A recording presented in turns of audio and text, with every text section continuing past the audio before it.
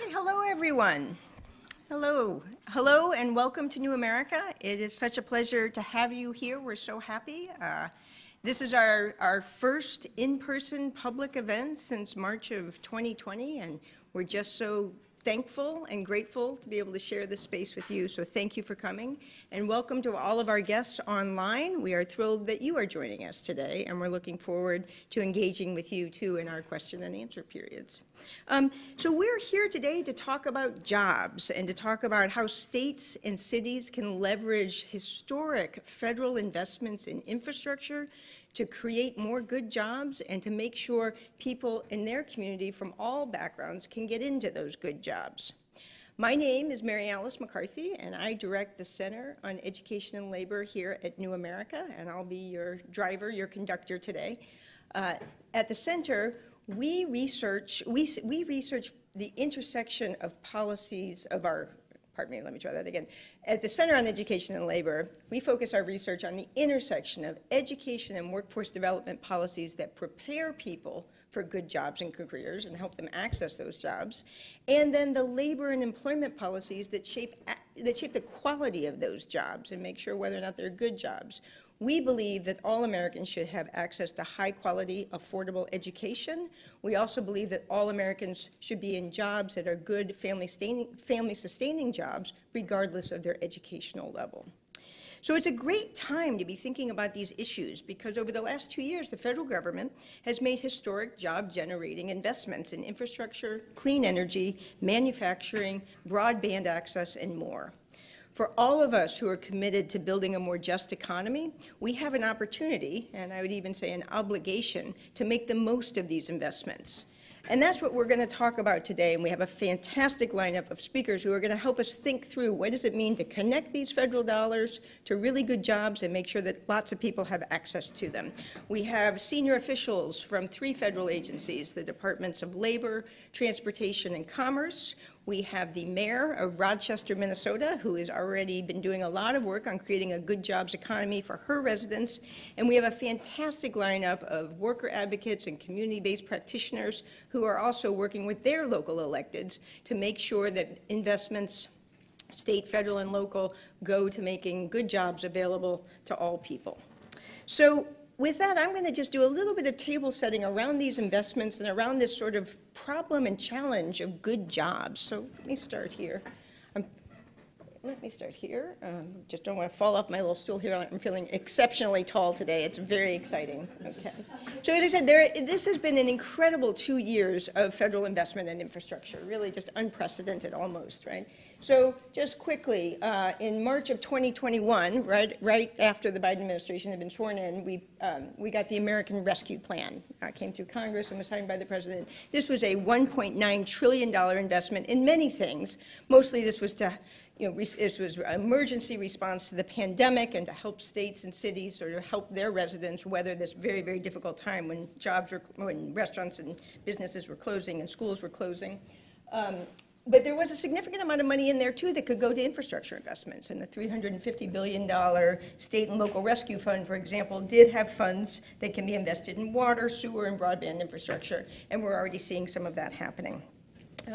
The American Rescue Plan also sets aside $500 million for something called the Good Jobs Challenge, which is a competitive grant program run by the Department of Commerce. And we're going to hear more about that and how the Department of Commerce is working with communities to spur good job development.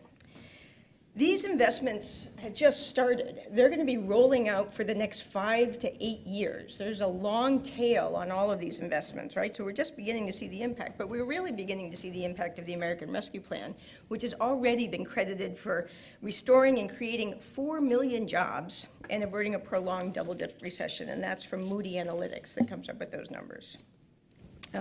So after the American Rescue Plan in 2021 in November, Congress passed and the President signed the Bipartisan Infrastructure and Investment and Jobs Act, the Bipartisan Infrastructure Investment and Jobs Act, okay? And this was a $1.4 trillion investment, and this one very specifically in infrastructure, with $550 billion of new spending on fixing roads, bridges, railways, airports, waterports, clean energy, broadband, and more.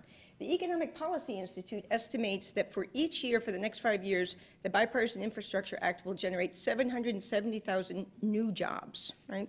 And the majority of those jobs will be subject to federal rules mandating high wages and supporting local unions, and we'll talk a little bit more on that later. Okay.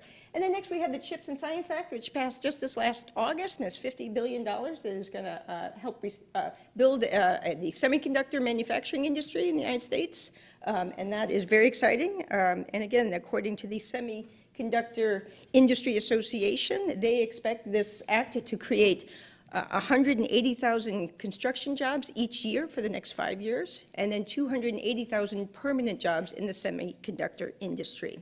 And then finally we had, last but hardly least, we had the Inflation Reduction Act, right, which is $74 billion and is absolutely historic, generation-defining investments in clean energy and climate mitigation strategies, and is expected to generate millions of jobs. According to the Blue-Green Alliance, the law could create up to 9 million jobs over the next decade.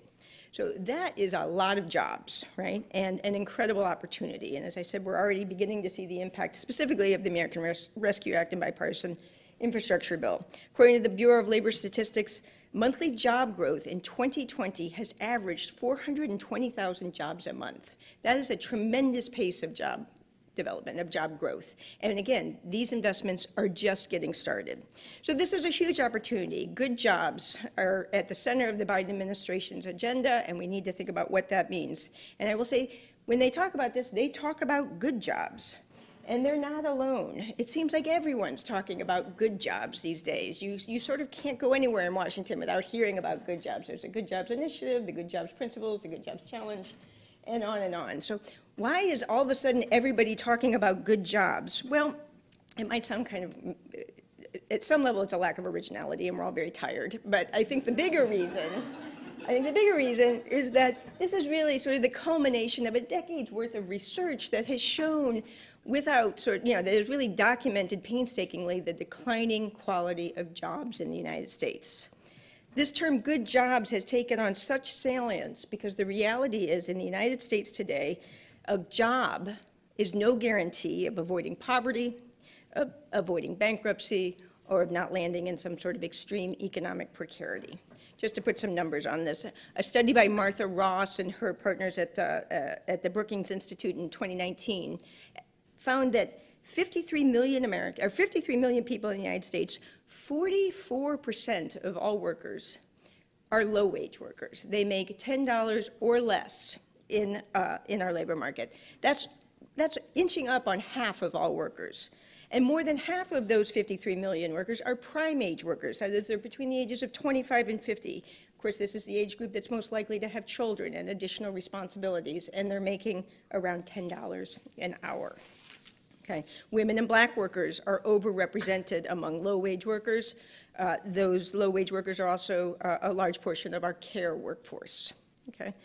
Economist David Howell at the Washington Center on Equitable Growth has documented the declining quality of jobs in the United States from the 1970s to 2017. That has been particularly hard on young people and young workers, and particularly hard on young workers without a college degree. The share of young workers with no college degree who are in what he defines as a decent job, which is a family-sustaining job, fell from 47%, almost half of all non-college degree workers in 1979, to just 22% of non-college degree workers in 2017. He finds that 50%, half of all non-college educated men are employed in what he defines as a lousy job. Okay? And he also defines it primarily via wages.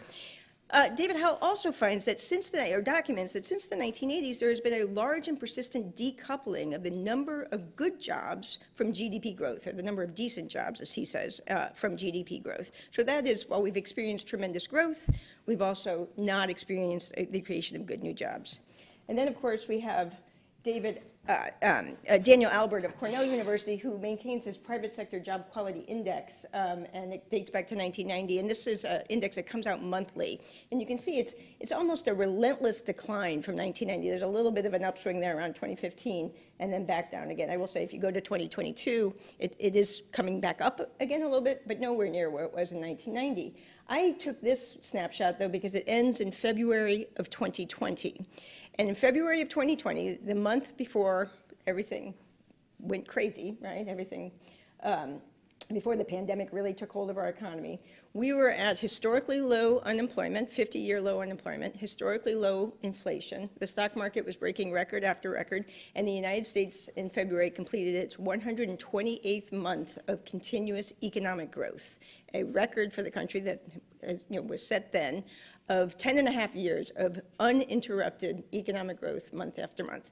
And at the same time, this is what's happening to our labor market. And again, to come back to Martha Ross's work, we are simultaneously growing millions and millions of low-wage workers. So that's a disaster, right? You can plot that other growth, trend there against that one, and that tells a very sad story. So what happened? How did this happen? How did we enter a period of sustained growth, and then that was worse, that didn't make things better for most people? That's a big story, and I'm not going to get into that, and that's not the focus of our event. But I do think there's 3 things worth mentioning, because there are things that we need to address. First was obviously the loss of millions of good-paying union jobs in manufacturing that have just never been replaced, right? And people are still talking about what's happened to those manufacturing jobs and what we're going to do about it. Also, this is the result of decades of relentless focus by corporate America on minimizing labor costs and maximizing shareholder value. Okay, sort of a dogma that has taken hold that has led to just constant cost cutting on labor. And then you combine all of that with just a lack of strong public policies over the last 20 years to support workers, right? Our failure to raise the federal minimum wage, for example, which still stands at $7.25 an hour, and the lack of resources to enforce labor standards and worker protections, and the erosion of worker collective bargaining rights. So this is a disaster, and it's unsustainable, and it has to change. And so how do we reverse course? Okay. Well, the first thing that we can do is to figure out, come to an agreement about what a good jobs is. So everybody's working on these good jobs groups, ourselves included. And, I think what's really exciting right now is that there's a growing convergence and a growing consensus around what a good job is. And that convergence is around sort of the idea, too, that it's not just about a wage, that a good job is something we need to think about much more comprehensively, and it's something that workers, employers, and government together are all going to be necessary in order to create. So this particular definition was created by the Good Jobs Champion Group earlier this month and published, and there's a group convened by the Aspen Institute and the Families and Workers Fund. And I think it's a very good definition. This has been signed on to by hundreds of labor, business, and research and other stakeholders, including ourselves here at New America. But what this really does is sort of really round out everything about a good job. Good jobs are jobs that provide stability, mobility, and voice to workers. They pay family-sustaining wages, and they include critical benefits such as health care and paid leave. They're accessible to all, regardless of race, ethnicity, gender, or any other demographic consideration. They create opportunities for career advancement and economic mobility. And workers with good jobs have a voice in their workplace, and they are free to organize and advocate for their collective interests. That does not describe the majority of jobs in the United States today. It actually describes a very small share of them. And it's not just the groups outside the government that are interested in defining what a good job is. Now the government has really, and under the Biden administration, has gotten into this too. And they're being very vocal about what they think a good job is, and being very vocal about making sure as they put out these federal dollars, making sure that the communities where this is going have this definition of what a good job is. So again, what's noteworthy about this definition, which is an abbreviated one of what's online, I encourage you to go check it out. But again, there's just, there's so much overlap, again, between these two, and note the similarities, and also the shared emphasis on worker voice and worker agency as part of the definition of a good job. So a definition is a great thing, and it's certainly a starting point and gives us a North Star, and it's a good thing to have. But now what's next? And what's next, really, is what we're going to talk about a little bit more, and some of our speakers are going to talk about, so I don't want to steal their thunder, but is that there are ways to use the government funding and procurement and purchasing power to build a good job strategy. And we're already seeing that in these pieces of legislation, and increasingly we're going to be seeing it in what state and local leaders are doing. Things like the prevailing wage provisions. This is a standard, a practice in the construction trades that goes back many decades, which requires that workers on a federally funded construction project all make the same wage on that project, right? And this is usually a union negotiated wage, so it's usually a very high wage. So prevailing wage provisions lift up the wages for all workers and create a floor for them, and they really support then good employers who then can't be undercut by not good employers. The administration has extended prevailing wage provisions into their clean energy investments and into the manufacturing sector. And this is a new place outside of just construction, and that is a big development. There are lots of other ones here about making sure increasing the tax credit that a potential employer can get if they also agree to train their workers through apprenticeships.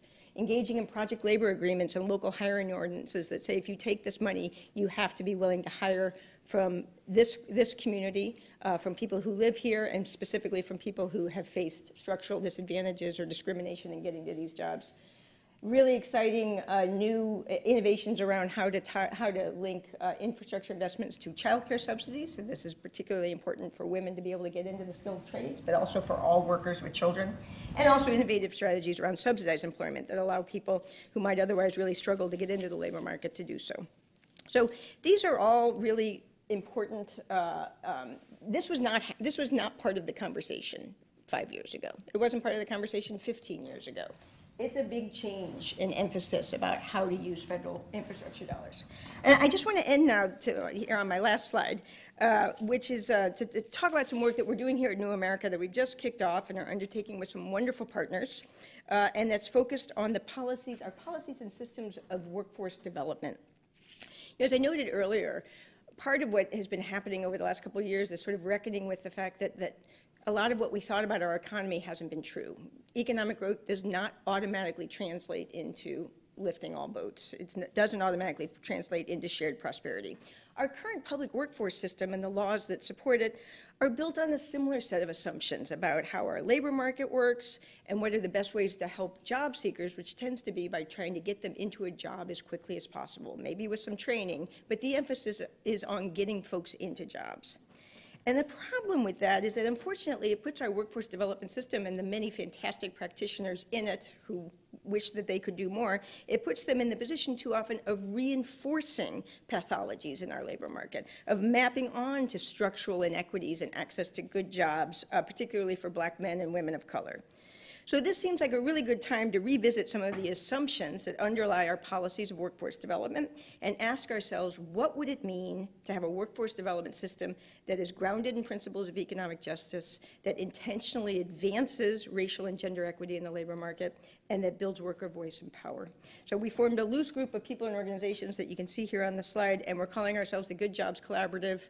And yes, it's not original, but it seems to be working for everyone else, so we are not going to stray from that. And if you'd like to learn more, if you're part of our online audience, just stick your email in the chat, and we're happy to follow up with you. And anyone who's here, of course, we're happy to chat with you about it. So with that, let's start hearing from folks who are doing this work out in the field and can share with us just what it looks like to actually do this and to build a good jobs economy in your community.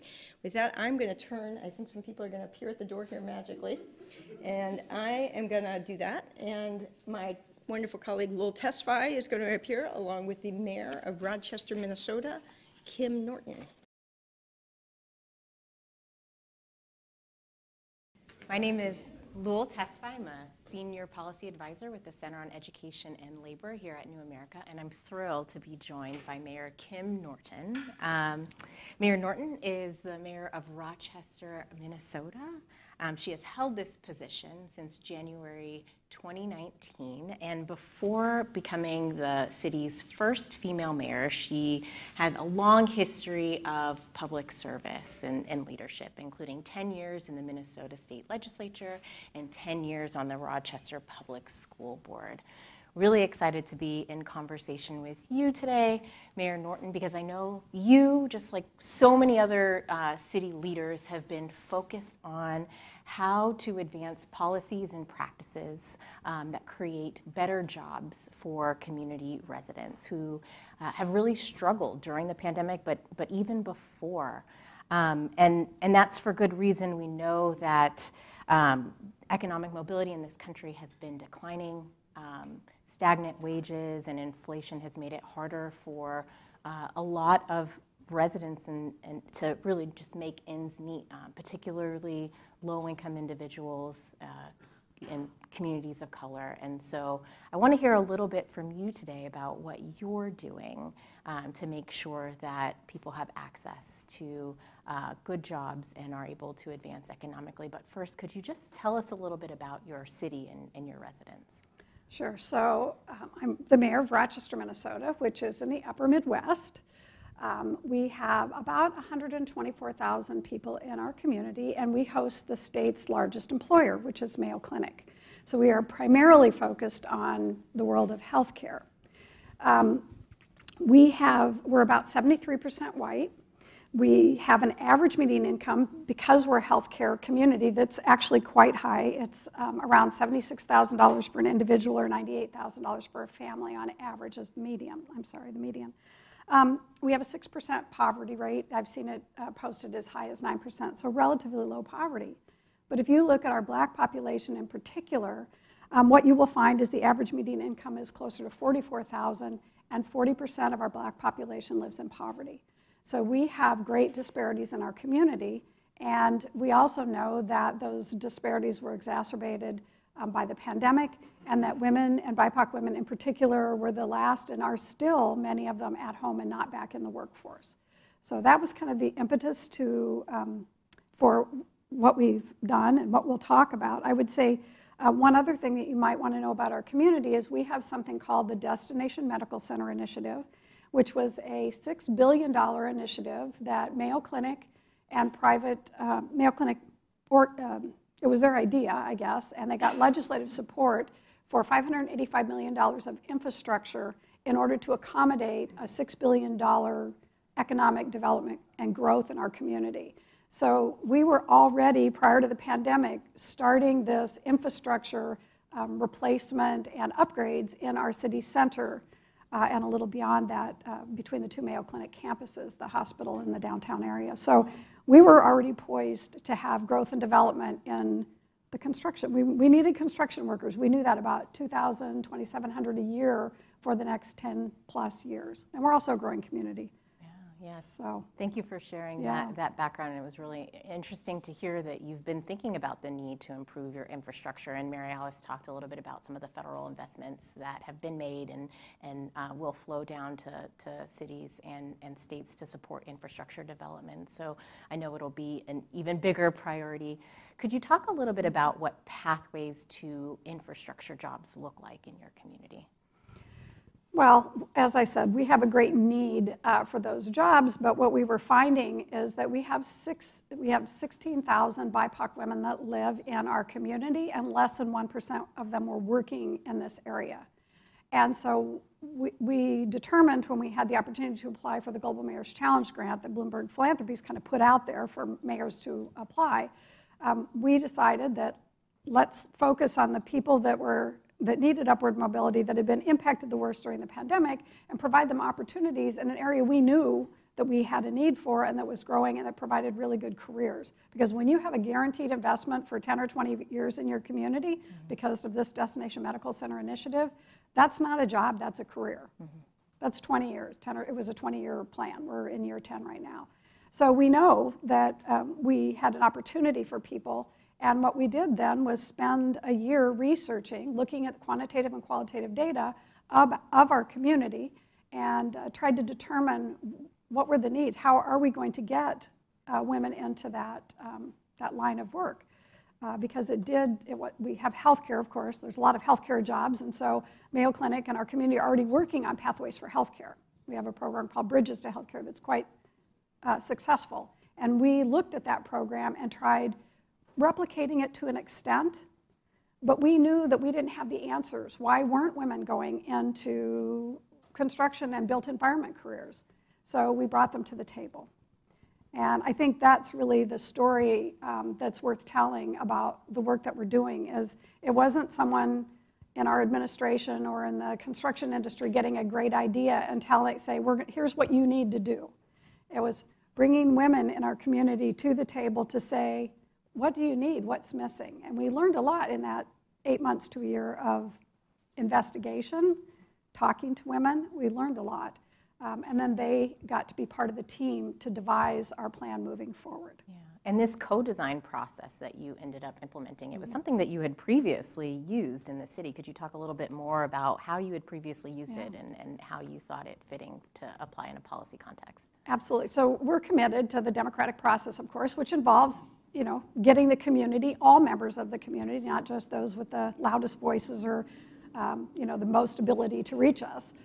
We decided as a community doing this design work on our roads and our city center, we decided to use something called co-design. So we found members of various communities, underrepresented communities, including disability and others at various income levels, brought them to the table and did some training, and then sent them back to their communities to talk, had a series of questions, had information gathering, if you will, and then they would bring that back to the table. So it's an exchange back and forth. It's having a small cohort of individuals who, when they did their work, were impacting hundreds and hundreds of more individuals that we probably didn't have the time or even place to get together to have a good discussion.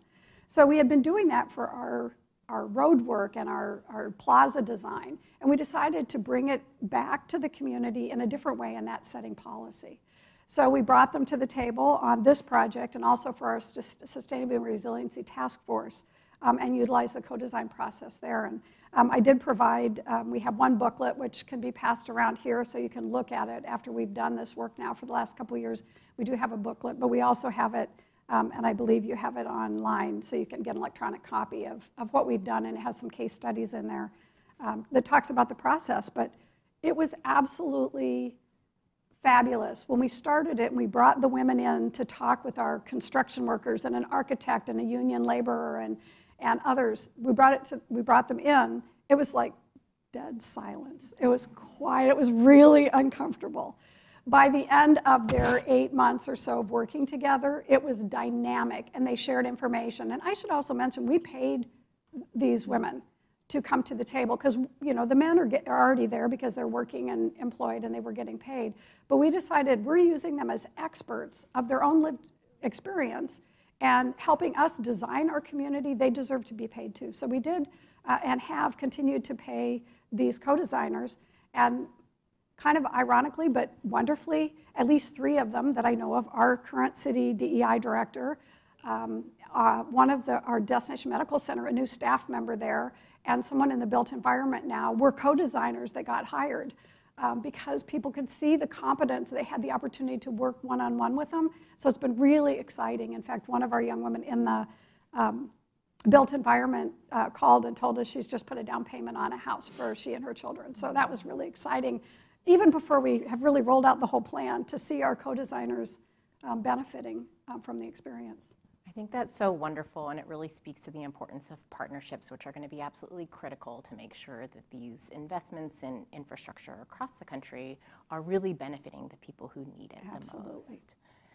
Now, we typically, when we talk about infrastructure, we are referring to roads and bridges, hard infrastructure, but there is an extensive list of other critical forms of infrastructure that are really necessary in communities. And I'm hoping you could talk a little bit about some of those other elements of infrastructure that have been really important to your city and your residents.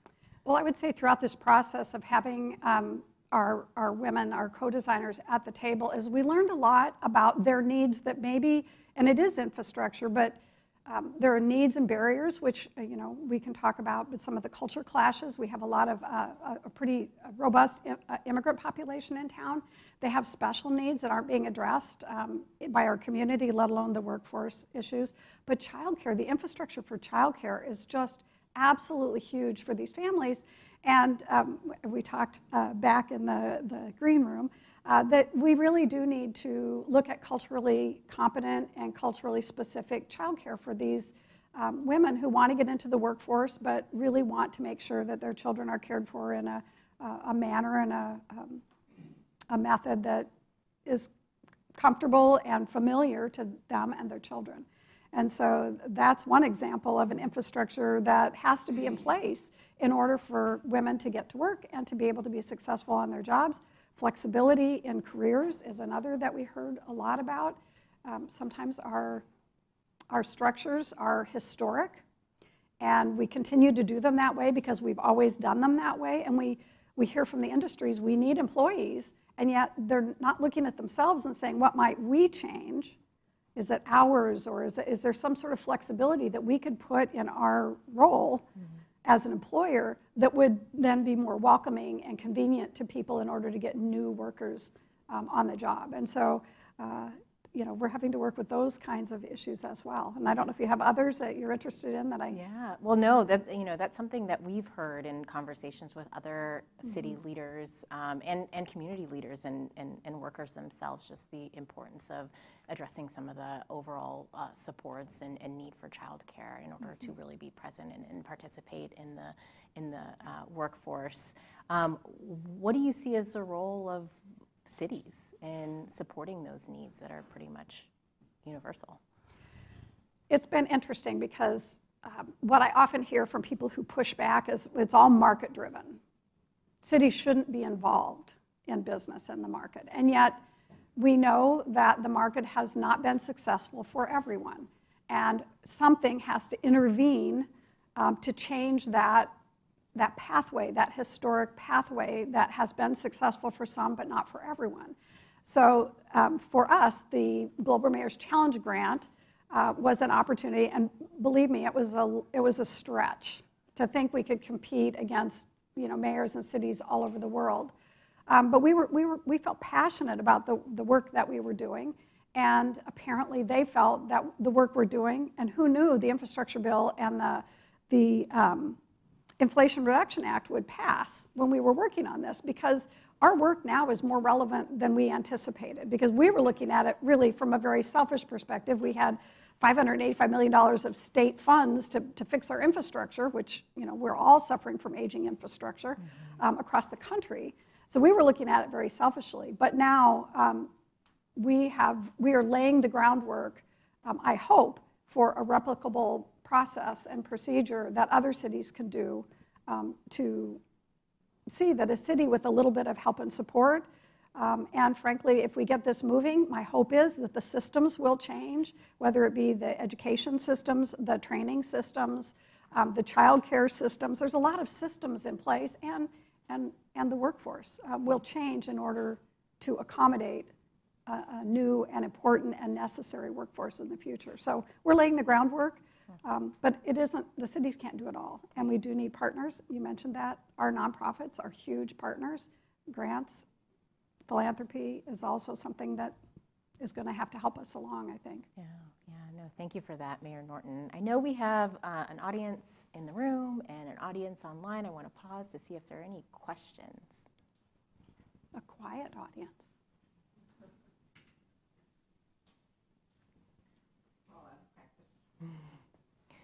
Thank you. Bridget, if you'd like to.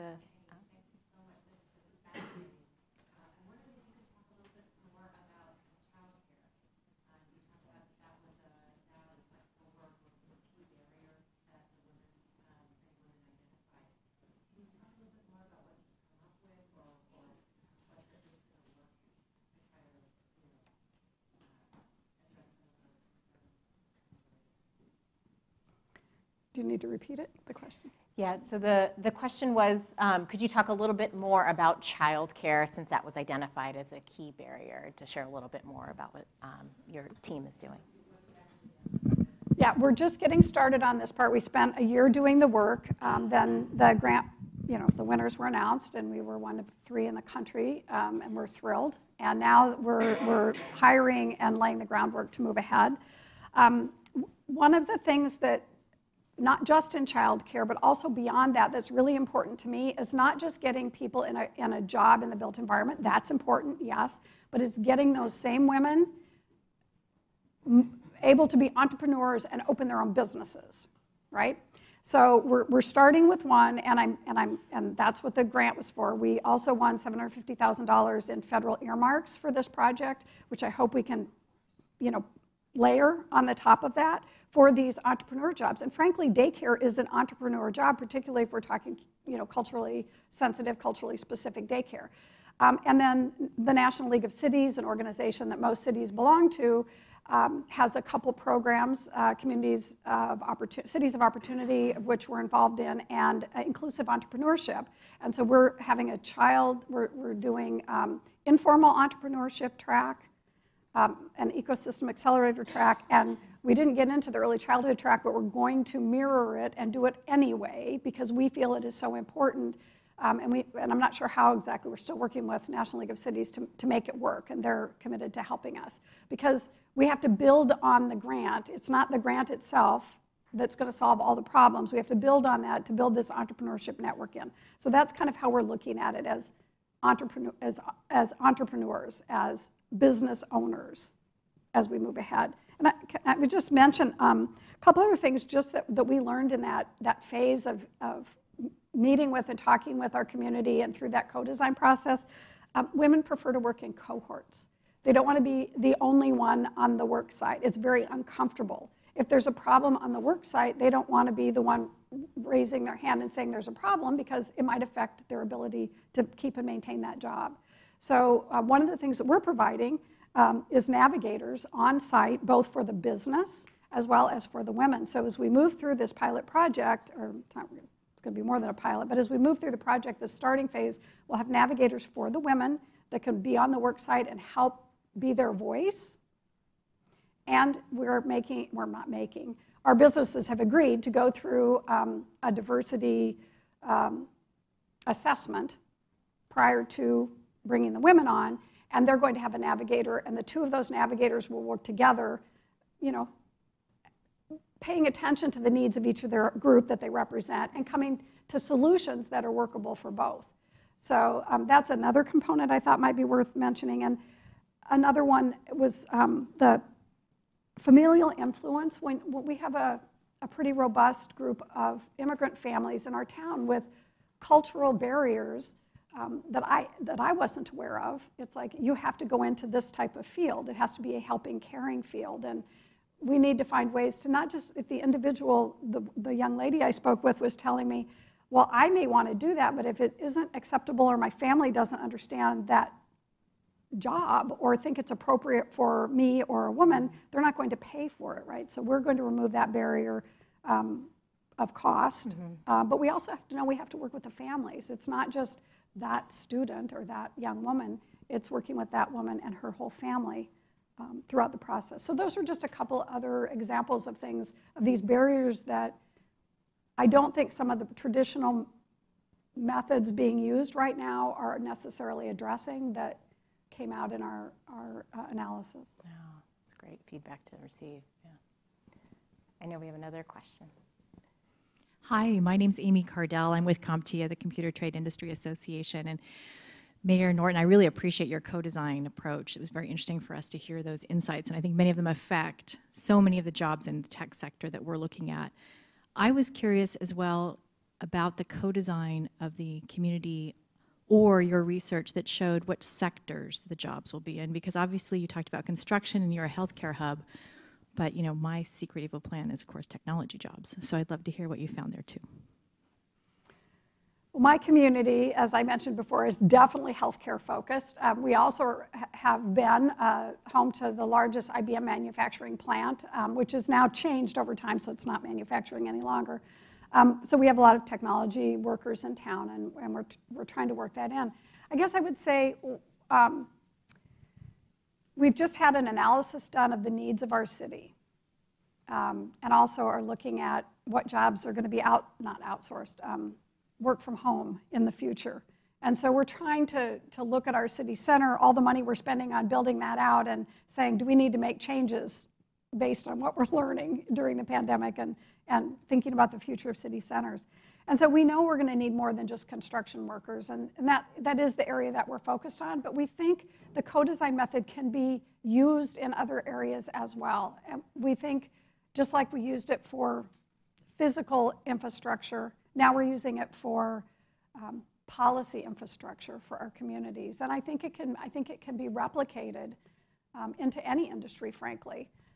But it is purposeful, it takes time, and you have to, I think if you're gonna, this is the message we heard, we get asked time and time again, this was our community, our women saying, we get asked time and time again for our opinion, and then nothing happens, right? So people don't want to be asked and then nothing happens. So again, they are part of the design team, not just we want your opinion and then goodbye, right? I think that's part of what makes this so important, but I think it can be transferred, and I hope people will try it. And as I said, we just put together the framework in this booklet or online booklet. So I don't really have a hard answer yet because we're just at the beginning, but I do think it's transferable. Yeah, but it's really helpful to hear kind of your initial thinking even early on in this process. Mm-hmm. I know we have another question. Yeah. Norton, thanks so much for being here. Shaylin Jotishi from New America.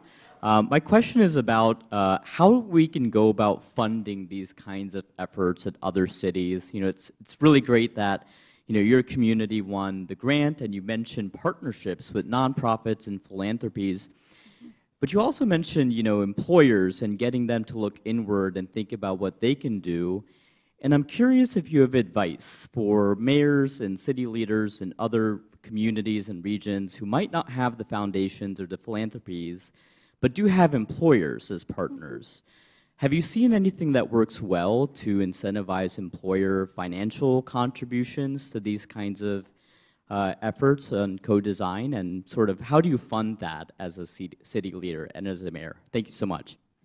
Thank you for the question. I would say we were fortunate in that we had the Destination Medical Center initiative out there, which did give us money, not for, some for people, but mostly for the infrastructure. So, and we had a model in place to do that. So I would say the other piece, and we talked about this in the back room, is that at the start of the pandemic, we needed to make sure everyone was taken care of in our community. So we met as part of our nonprofit consortium. The city jumped in, the county jumped in, and the chamber, frankly, came to those meetings as well, the Chamber of Commerce. And we met every other week with all the nonprofits in our community online. And that continued throughout the whole pandemic. And what was fascinating, and it wasn't so much about an infrastructure change that this may come to bear, but I think this idea of building that really strong partnership with all of our, it wasn't every one of them, but we would have 60 or 70 or 80 people from time to time that we have a lot of nonprofits in town, but the major nonprofits would come, and we could talk to each other about where we saw a hole. Who's going to help this group? Or we've identified this problem. Does anyone out there have the capacity to address it? And so on these regular meetings, these regular calls, we were able to say, and someone would say, yeah, I can help feed that group, or I can help provide housing or get a job, or, So because we were all working together, I would say the challenge has been keeping that going post-pandemic.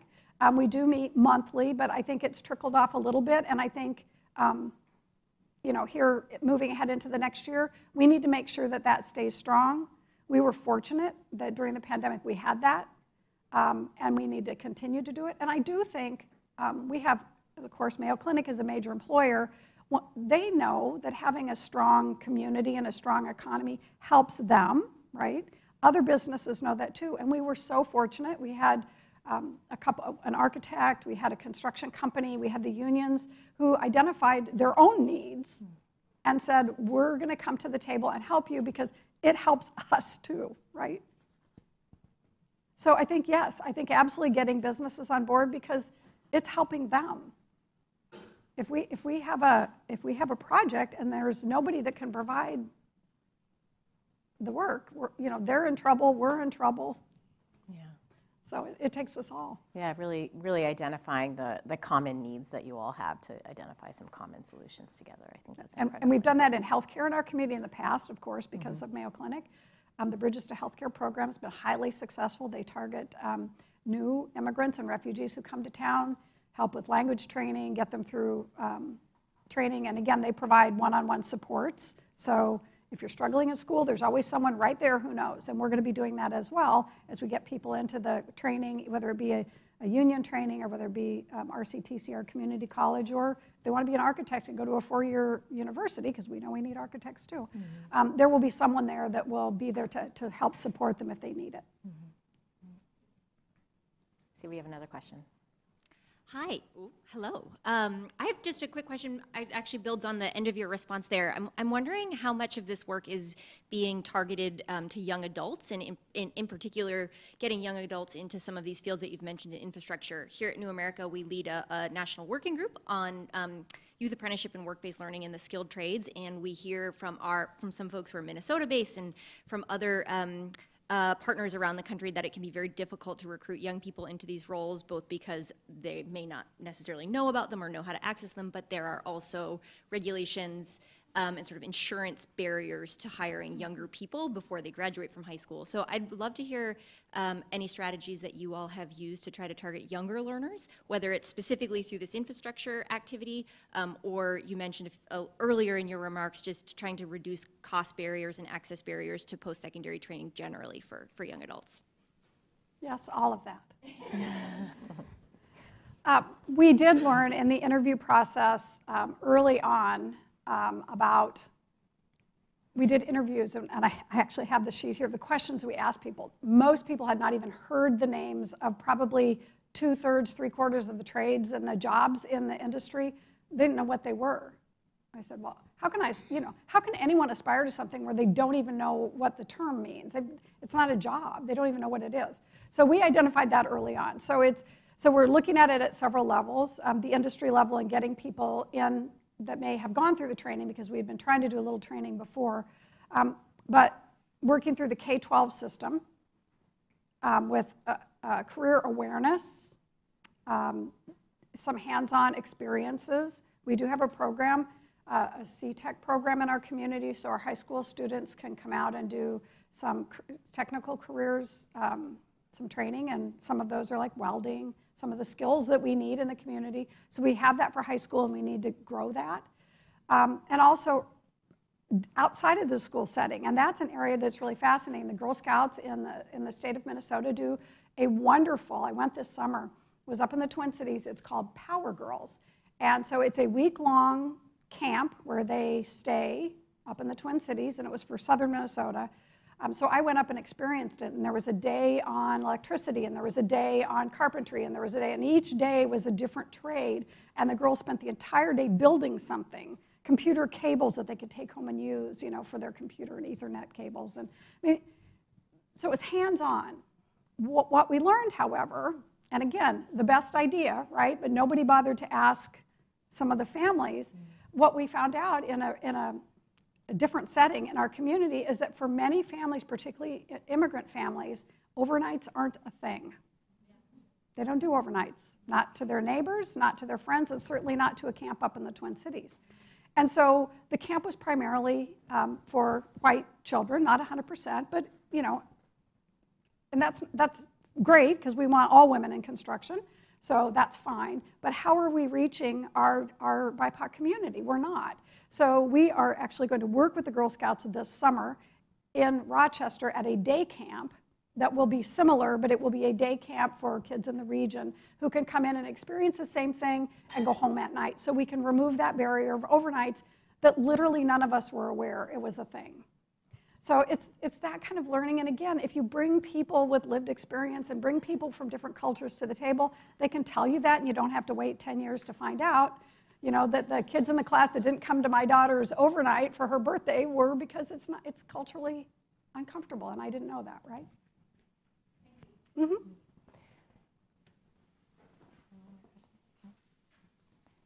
I have One final question for you, and this has been such a really great discussion, but our conversation is going to be followed by a discussion between the Deputy Secretary of Labor, Deputy Secretary of Transportation. We will also hear from someone from the Department of Commerce, 3 agencies that are a part of the broader federal effort to make sure that these historic investments in infrastructure projects are also leading to really wonderful infrastructure jobs for communities, particularly marginalized communities. And so I'd love to hear from you your reflections on the role that the federal government should play, but also state governments in making sure that we are effectively leveraging these resources that we can expect over the next several years. It really is an exciting time. We're working on this, and as I said, kind of surprise, infrastructure, and there's money available for all of us. And I'm busy trying to get infrastructure dollars into my communities, which means more of a workforce. But it's just absolutely vital that we do this, and it's not just vital that we have an influx of money for infrastructure or for electrification or for energy transition. Yes, that's all wonderful, but this is an opportunity to make sure that every single person in your community gets to benefit from that, and not the same people that have always historically benefited. But we have to do the work in the cities and in our communities and in our jobs and in our nonprofits to make sure that we can provide that upward mobility to everybody in this country. We haven't had this kind of opportunity that I'm aware of for a long, long time, maybe ever. So my hope is that the work that we're doing can be replicable, that other communities can be, see it as a model that they might want to do in order to take advantage of the wonderful infrastructure that is so vital at a time when our country's infrastructure is aging, right? And we all are going to need to do that work, and this will allow us to do it and let everybody in our community benefit. Yeah, thank you. Are there existing structures within your state that you're tapping into or that could be, leveraged to really facilitate the sort of coordination that's necessary, not just at the city level, but at the regional level and then across the state? We're building those out. We've started having meetings with some of the, for instance, our state union boards. After we were identified as one of the 15 Global Mayors Challenge cities, we made those calls, and we've had some of those initial meetings to say, how can we all work together and make this not just about Rochester, but changing the way we do things to benefit people all over. And I would say there have been efforts underway. And the one point that I made is, well, if less than 1% of the construction workers in my community are BIPOC women, then we've got a lot more work to do. So it's not to say that anybody wasn't, that the best efforts and intents weren't there, but it wasn't working. And so we're hoping that through our efforts and the co-design model, that we can start making sure that the efforts that people are making pay off for the people that we're trying to provide upward mobility to at this extraordinary time in our history. Thank you, Mayor Norton. Please join me in thanking Mayor Norton. Thank you.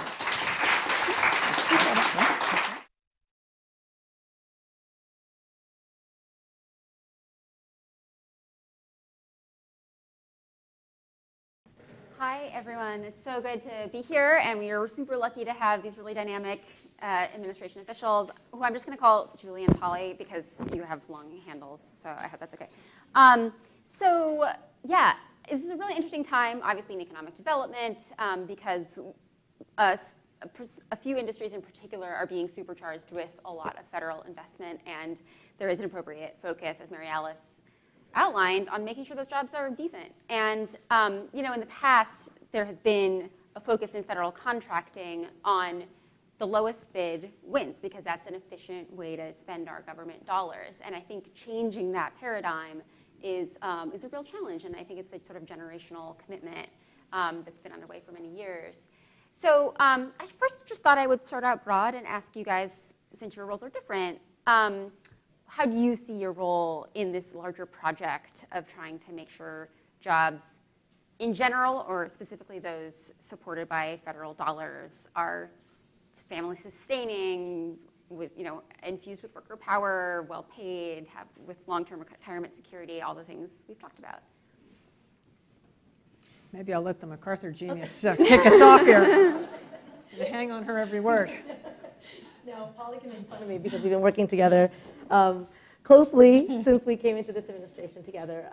But thank you so much for the question. Thank you for having me. It's so good to be here with my friends at New America and also Deputy Secretary Trottenberg. And let me say a couple of things. One is that we keep talking about this like unprecedented level of federal investment. And just to really like hit home what we're talking about, the amount of investment that we are currently making in infrastructure, just in roads and bridges and highways, is more than what was invested in during the Eisenhower administration when the National Highway System was built.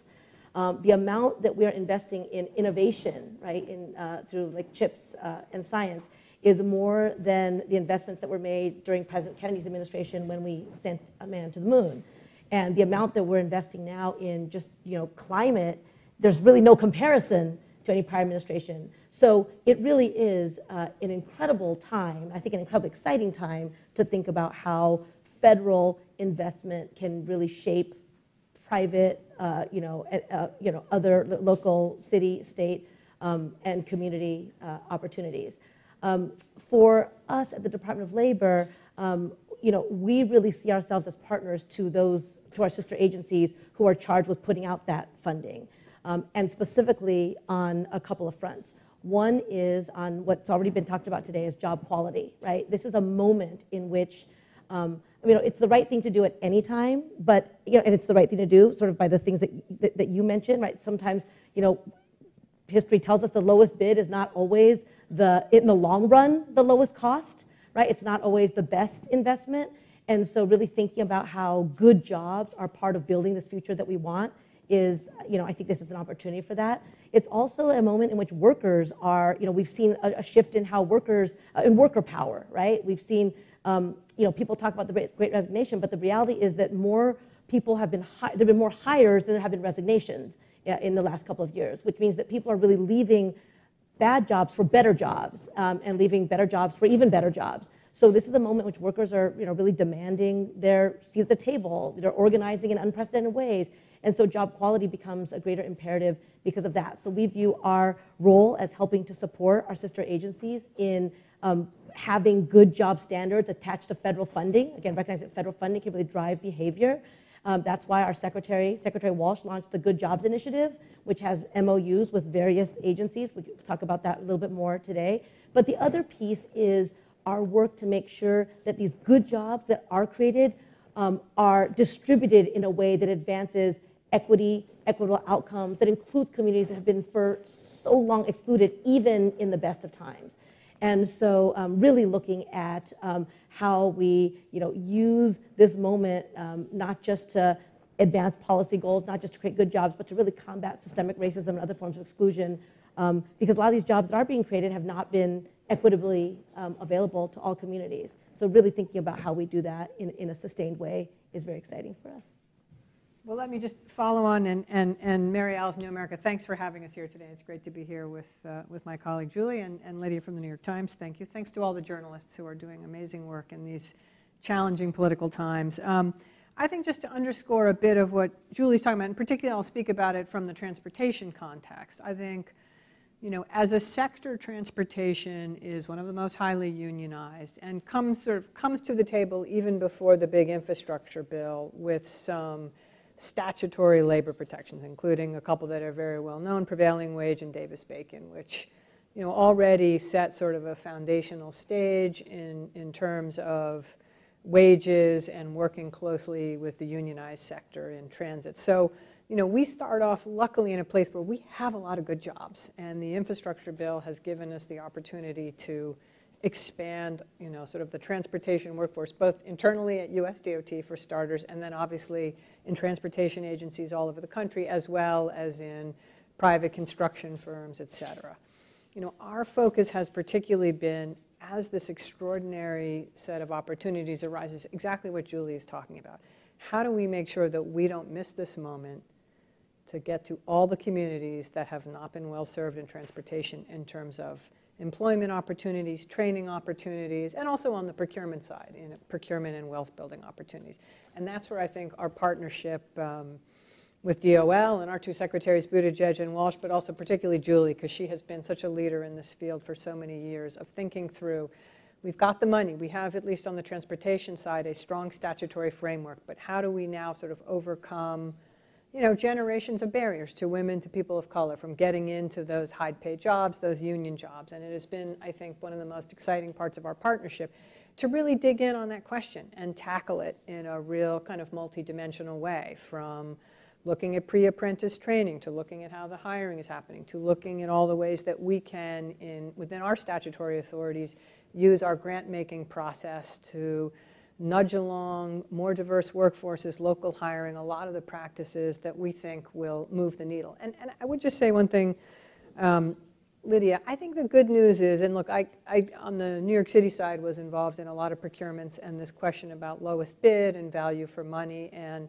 I think there is now a growing transition into recognizing that really good project delivery is about a lot of different value propositions, including what you do to train your local workforce. So I'm encouraged that I think is now starting to become, and we're seeing that in places all over the country, and not just sort of, the big cities of California, but places you might not expect it, a recognition, particularly with this level of transformative funding. We got to do more in the end than just get a bunch of projects at the lowest possible cost. We want to lift up communities and bring a whole new generation of diverse workers into the transportation field. And it's really good to have a concrete conversation about what this actually looks like. And I'm sure there's lots of local government officials listening and wondering, how do I craft these proposals and everything. So tell me more from both your guys' ends of this, what it actually looks like. Are you doing requirements? Is it just sort of nudges? Is it like a suggestion that maybe we'll look upon this favorably? Is it a point system? How are these principles being infused into the leverage of federal dollars? Yeah, I'll take a crack. Yeah. And then it varies a lot from program to program. Both the statutory requirements, sort of the legislative history and how we do this. But I'll give a couple of very affirmative examples that I think are exciting. We have a program at our Federal Transit Administration which is called Low and No Emissions Program, and it's to give grants, particularly now we're really focused on converting the nation's bus fleet from diesel to electric. It's going to have huge environmental benefits, but as part of that program, the grant recipients are allowed to take a proportion of those funds and use them to work with their workforce to train them in these new type of vehicles. And that's something we're partnering with DOL on. So there, it's a very affirmative statutory part of the program with dollars set aside. We have another program which is for rail grants. The program's called CRISI. And there we are allowed to give affirmative grants for workforce development. And we just gave an $8 million grant to Amtrak to work on a whole new training and apprenticeship program for rail workers. In our other programs, it very much runs the gamut, but in a lot of the discretionary grant programs, we've been able to put in language where essentially we're talking about, again, training, project labor agreements, a bunch of good labor practices, both to grow and diversify the workforce and to ensure that they have appropriate labor protections. And we can look at that as a way to sort of give them extra, basically extra credit in the grant applications. And I'm happy to say, look, we're sort of the first year in on doing some of these grant programs with some of that language. And I think we got a great response. We probably have seen, whereas in previous years we might have just a handful of grantees that had written in talking about what they were going to do on the labor front, we're now seeing probably close to a third doing that. And I think in coming years we're going to see a lot more. So we're really excited about the progress there. It's, it's a learning experience for all of us, but, and again, I think we've seen, I know Julie can talk about this, what's been exciting is we've seen examples of communities in really diverse places. Louisville, Kentucky is doing an incredible project working with their local community. So, not just in the places you might expect to see it. Yeah. Well, I'll just build on that, Polly, because I always cite to your point that in including language in your notices of funding opportunities, you have seen some shift in the applications that you get. And again, that is the power of leveraging federal investments to reflect the values of this administration, right? And this president has been very, very clear that building an economy that's centered on the well-being of workers, that is about expanding good union jobs, is very much how we build how we build back and how we create not just a strong recovered economy, but a resilient one. I think the other thing, I'll just add to that, is the other thing that we've done in addition to working with Polly and our other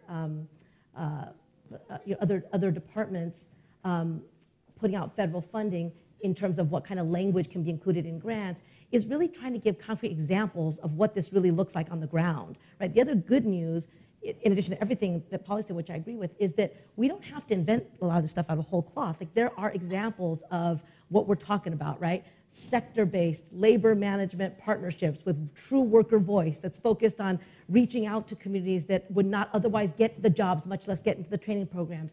There's examples of that, and we have an opportunity now. We don't need to do it all at the federal government level, right? We should reward, incentivize that kind of good work that's happened on the ground. So as another example of a place that people might not expect, there's been really good work done by Jobs to Move America, along with a company called New Flyer, where they basically entered into a community benefits agreement to make sure to hire folks from the local community to build electric buses. I mean, so how do we kind of reward and incentivize that kind of behavior so that it's scaled across the entire economy is really exciting. So presenting specific examples of things that are working, connecting people so that they can learn from one another is something that we've spent a lot of time doing. We did a Good Job Summit, which Polly very kindly came to speak at, where we brought together folks working on the ground at cities, in states, right, between unions and employers, and intermediaries and sector leaders to talk about what they're doing. And I think sharing those kinds of examples is a key part of how we get where we want to be. So I hear a lot of reward, incentivize, showcase, provide extra grants if you do this thing, but not a lot of requiring, mandating, et cetera. And I'm wondering if there's a hesitation to do that, if there's a trade-off between getting procurement contracts out the door in a timely fashion and making sure that all of these good things are part of them. Well, I think you have to look at carefully for each agency at what we're allowed to do statutorily. I mean, that's usually the limiting factor here. And again, as I sort of said at the outset, we have a couple of long-standing statutory tools in the transportation sector. I mean, we have prevailing wage. If you're using federal dollars on a project, you have to pay a prevailing wage, which is, typically a very good wage in terms of raising a family and having a middle-class lifestyle. Ditto Davis-Bacon, ditto another provision we have, 13C, which affects how we work with Department of Labor on with transit workers. So those are very strong statutory foundations. Beyond that, I think you have to be, again, as a federal agency, use every tool in your disposal, but you have to be somewhat careful about exceeding your statutory mandate. And I think, one thing some of your audience may have seen, something we're very, we're proud of, but has proved controversial, is our Federal Highway Administration put out actually an internal memo talking about what particularly was the vision for formula dollars, where we as an agency have sort of far less discretion. Talking about the workforce pieces, climate pieces, you name it, and it's proved controversial. With real pushback on Capitol Hill, accusing us of potentially overstepping our statutory authority. So I think you have to find that sweet spot, and I think one thing I think we're proud of being in this administration, I think we've leaned in really hard wherever we can to try and really make the case and set up a structure that's going to incentivize what we're all talking about here today, which is a diverse, well-trained workforce that's working on these infrastructure projects and hopefully, starting a whole new set of career paths for folks. As well as, again, I want to just hit up also on the procurement side, doing a lot to up our DBE goals and making sure that women-owned and minority-owned firms really get a piece of the contracting work and can create that generational wealth. So I would say I think we push as far as we can given our statutory authorities, but Congress also obviously has a say in how these programs are designed and implemented. Mm-hmm. Anything to add on that, Julie? No, I mean, I think that's right.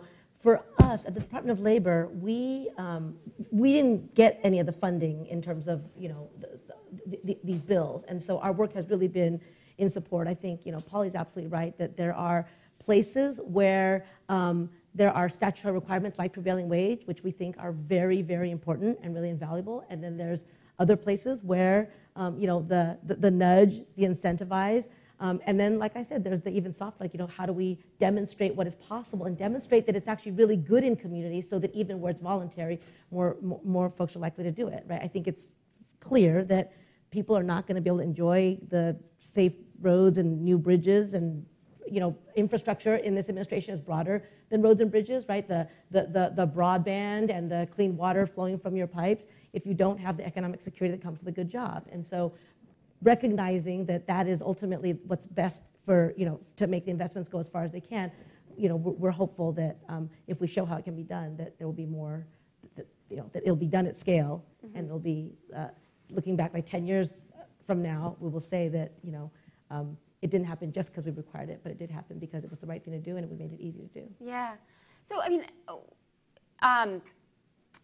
well taken that there are statutory limits and that Davis-Bacon and the Service Contract Act are super powerful and have made these jobs better jobs over the years. And not to... And make the transportation sector one of the most unionized sectors in the economy. I mean, we start off from a place where more to do, but where transportation jobs are pretty traditionally unionized and therefore good wages, good benefits, good lifelong training. Right.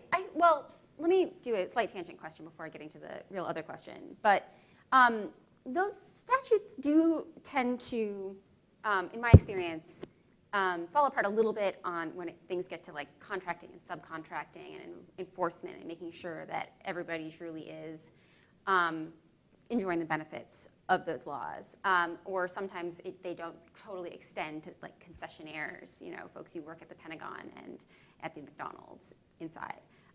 So are you doing as much as you can to make sure that even those laws benefit as many people whose wages are ultimately paid by federal tax dollars as you can? Well, I think you're sort of getting into a bigger question here, and one that I think is a really good one, and is increasingly, I think, becoming a campaign. I know Unite Now and other unions around the country have been looking at, one place they've been looking at, we've been working with them on, is what's happening at airports, which is exactly that question, which is a lot of airports get a lot of federal grants. Typically, there'll be an airport operator that is maybe a public authority, maybe a private authority, and then is contracting out a certain amount of airport a certain amount of airport concessions and other things, and looking at the potential nexus there. Again, you have to look a bit, at least for DOT, at the, sort of our statutory authorities.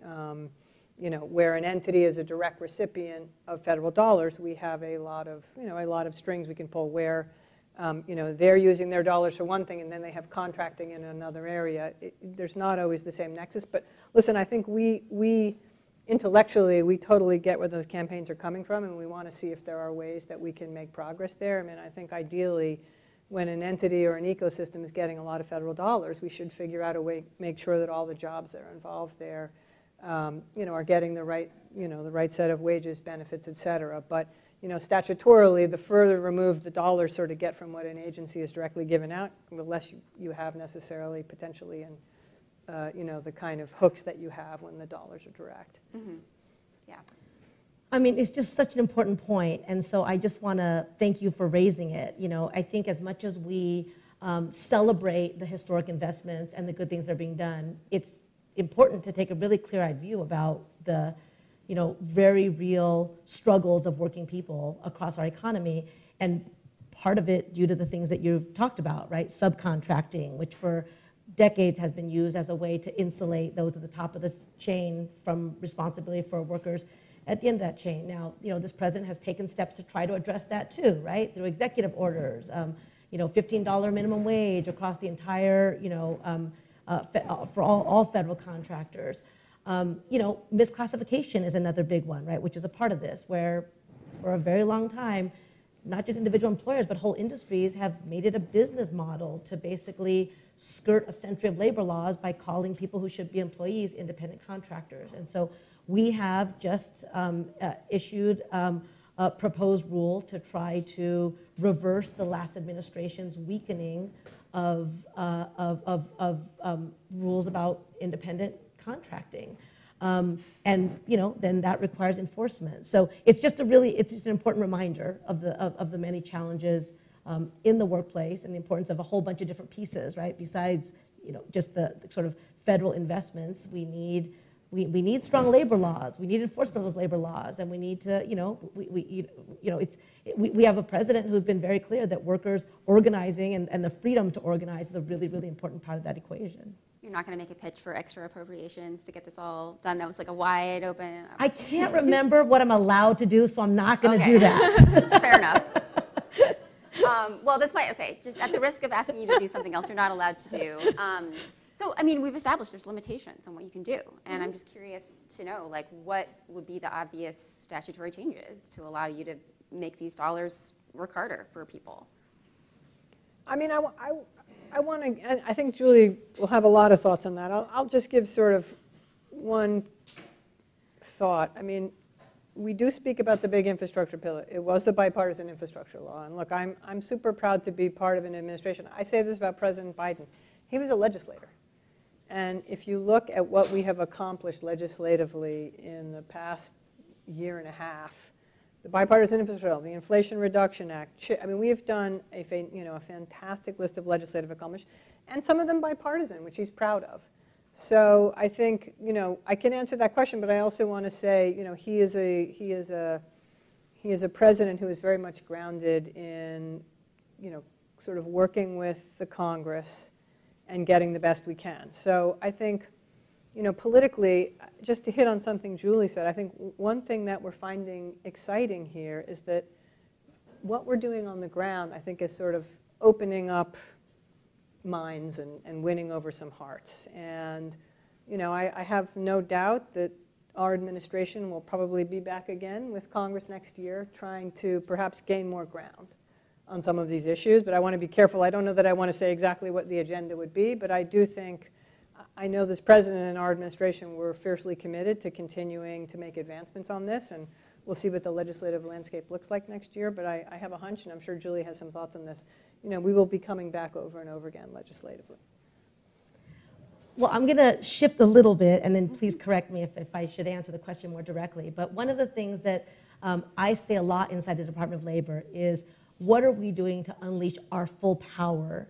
The full power we've already been given, right? The full power that we've been given legislatively, budgetarily, and through other rules, right? I think oftentimes in government there's a sense that we have to have new things in order to do more. And while that is certainly true, and I agree again with everything that Polly said, there's also a tremendous amount of work that can be done within government agencies to just unleash the full power that we've already been given. So as an example, right, part of the whole conversation around workforce is around the Workforce Innovation Opportunity Act, or WIOA, right, which is, billions of dollars, much of it in formula grants to states around building a workforce, right, trying to answer this question that is all around us, right? How do we make sure we have the workers to do the things that we want to do? And again, our answer is you make them good jobs, and you focus on equity, and you make sure that you are tapping into the full talent of the American workforce. But part of that is also making sure that there's innovation and bold innovation going on within the workforce world. So we've been really, like leaning into how do we make sure that WIOA is utilized in the full creative way that it can be used to support some of these we're talking about, sector-based labor management partnerships with job quality and equity at their center. And so we have launched a campaign that's called Yes, WIOA Can, that is meant to make it clear to everyone in the WIOA world that there's lots of myths and restrictions that have come up around WIOA that are myths, and how do we break those down so that we are, again, utilizing the resources that are already there. I love weird acronym puns. That's great. The previous discussion with Mayor Norton talked a lot about the importance of care and care jobs, care as an enabler of people doing jobs. The original Build Back Better plan had a lot of money for that. That did not make it into final version. I know that these are not people you employ, Deputy Secretary Trottenberg, but I'm just wondering, to both of you, do you think the current flight of federal investments can be kind of leveraged to try to lift up those professions as well, even though right now they directly pay for hard infrastructure? Right. Well, so I think I can say this on behalf of the entire administration, right? President Biden, Vice President Harris we're very clear that care is infrastructure, and that, you know, as you said, as, you know, my friend Ai-jen Poo at the National Domestic Workers Alliance says all the time, it is the work that makes all of the work possible. And so the ambitions in Build Back Better around making sure that we truly invest in that infrastructure the same way we invest in other infrastructure was really broad. And unfortunately, you know, Congress didn't pass it. So, you know, for us, that has meant that we have shifted to try to find other ways of utilizing powers that we have to make sure that there is an investment in care workers, that we, you know, as we look at who's getting jobs, like this whole conversation about, you know, making sure that there are women, people of color in these good jobs that we're making does require some amount of making sure that there's a care infrastructure so that people can go to work, right? And that's partly why in all these workforce development, training partnerships that we care about, we're also interested in investments in support systems, right? Funding for things like care, like transportation, and, you know, tools, other things that you know, are sort of work adjacent things that make work possible. And so we've been trying to really look at ways to do that. We are utilizing, you know, and encouraging investments of WIOA dollars and others into care, care training programs that will both, again, make sure that we meet the need for care and elevate those care jobs. And so there's, you know, frankly, just a lot more work that needs to be done there. And we are, you know, we're deeply aware of it and looking at creative ways to, certainly one of the other things is, you know, coming from California and seeing what local and state entities are doing in creative ways to lean into the need for a strong air care infrastructure. I think there's also, again, you know, we don't believe that the federal government should do it all, need to do it all, or can do it all. And so figuring out how we support creative work on the local level in this space is also something that's exciting for us. Got it. No, like daycare centers on, you know, job sites, maybe. I'm just thinking creatively. Right. So I'm going to take questions soon so people start thinking. But in the meantime, to give you a chance to think about it, 10 minutes, okay. So, you know, there's, as we've talked about, a ton of dollars coming through the pipeline. But if I'm an 18-year-old and I'm like answering the call to go build bridges and bike lanes, et cetera, what confidence could you give me that these jobs will be around after this cycle of investments, like that they will be sustained, that we will be entering a, you know, generations-long boom in infrastructure spending? Because that's a fear I would have. Yeah, I mean, I think that fear would be very misplaced. In transportation, we actually have an aging workforce. So even before we got this big influx of infrastructure dollars, I would say to all the young people I came across, this is a great field to get into. And again, for some of the reasons we're talking about here, it is actually, relatively speaking, a highly, a relatively highly paid and unionized sector with, you know, look, I love transportation. I also just think it is a great field to get into. And you mentioned some of the, you know, if you care about your city and you want to see bike lanes, or, you know, you want to do something about the aerospace industry, it offers a lot of opportunities for a really diverse set of careers. And I think it is a field that will always, always, always need talent, particularly engineers. You know, it's interesting. You know, it's noted, I ran New York City DOT for 7 years and relied heavily on an amazing set of engineers, a lot of whom came from other countries. You know, because even in the US, as we train a lot of engineers, not nearly enough. So, you know, I am not worried that once we're through these dollars that the field is going to contract. One, I think these dollars will play out over many years. Two, I think if we do our jobs right, and I hope we will, you know, we're going to change the paradigm here a bit, and there will always be a continued interest, I think, in a more robust level of infrastructure investment in this country. So please, it's a great field to get into, and one pitch I always make, go on USA Jobs right now, and you can see there's a special link that connects to the infrastructure bill with all kinds of job opportunities. You know, one joke I like to make at USDOT right now, if you've ever thought about coming to the federal government, if you ever thought about coming to USDOT, with a president and a vice president who love and care about infrastructure, some great secretaries, some great cabinet secretaries in our administration, and all these new dollars and programs, there's never going to be a better time than right now.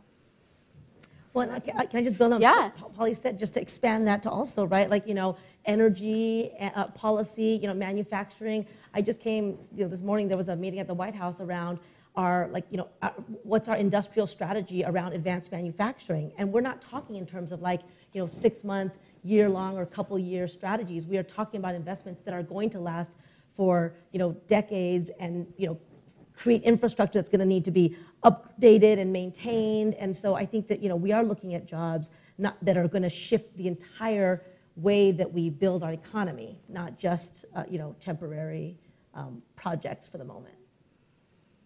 New America panels can get you jobs.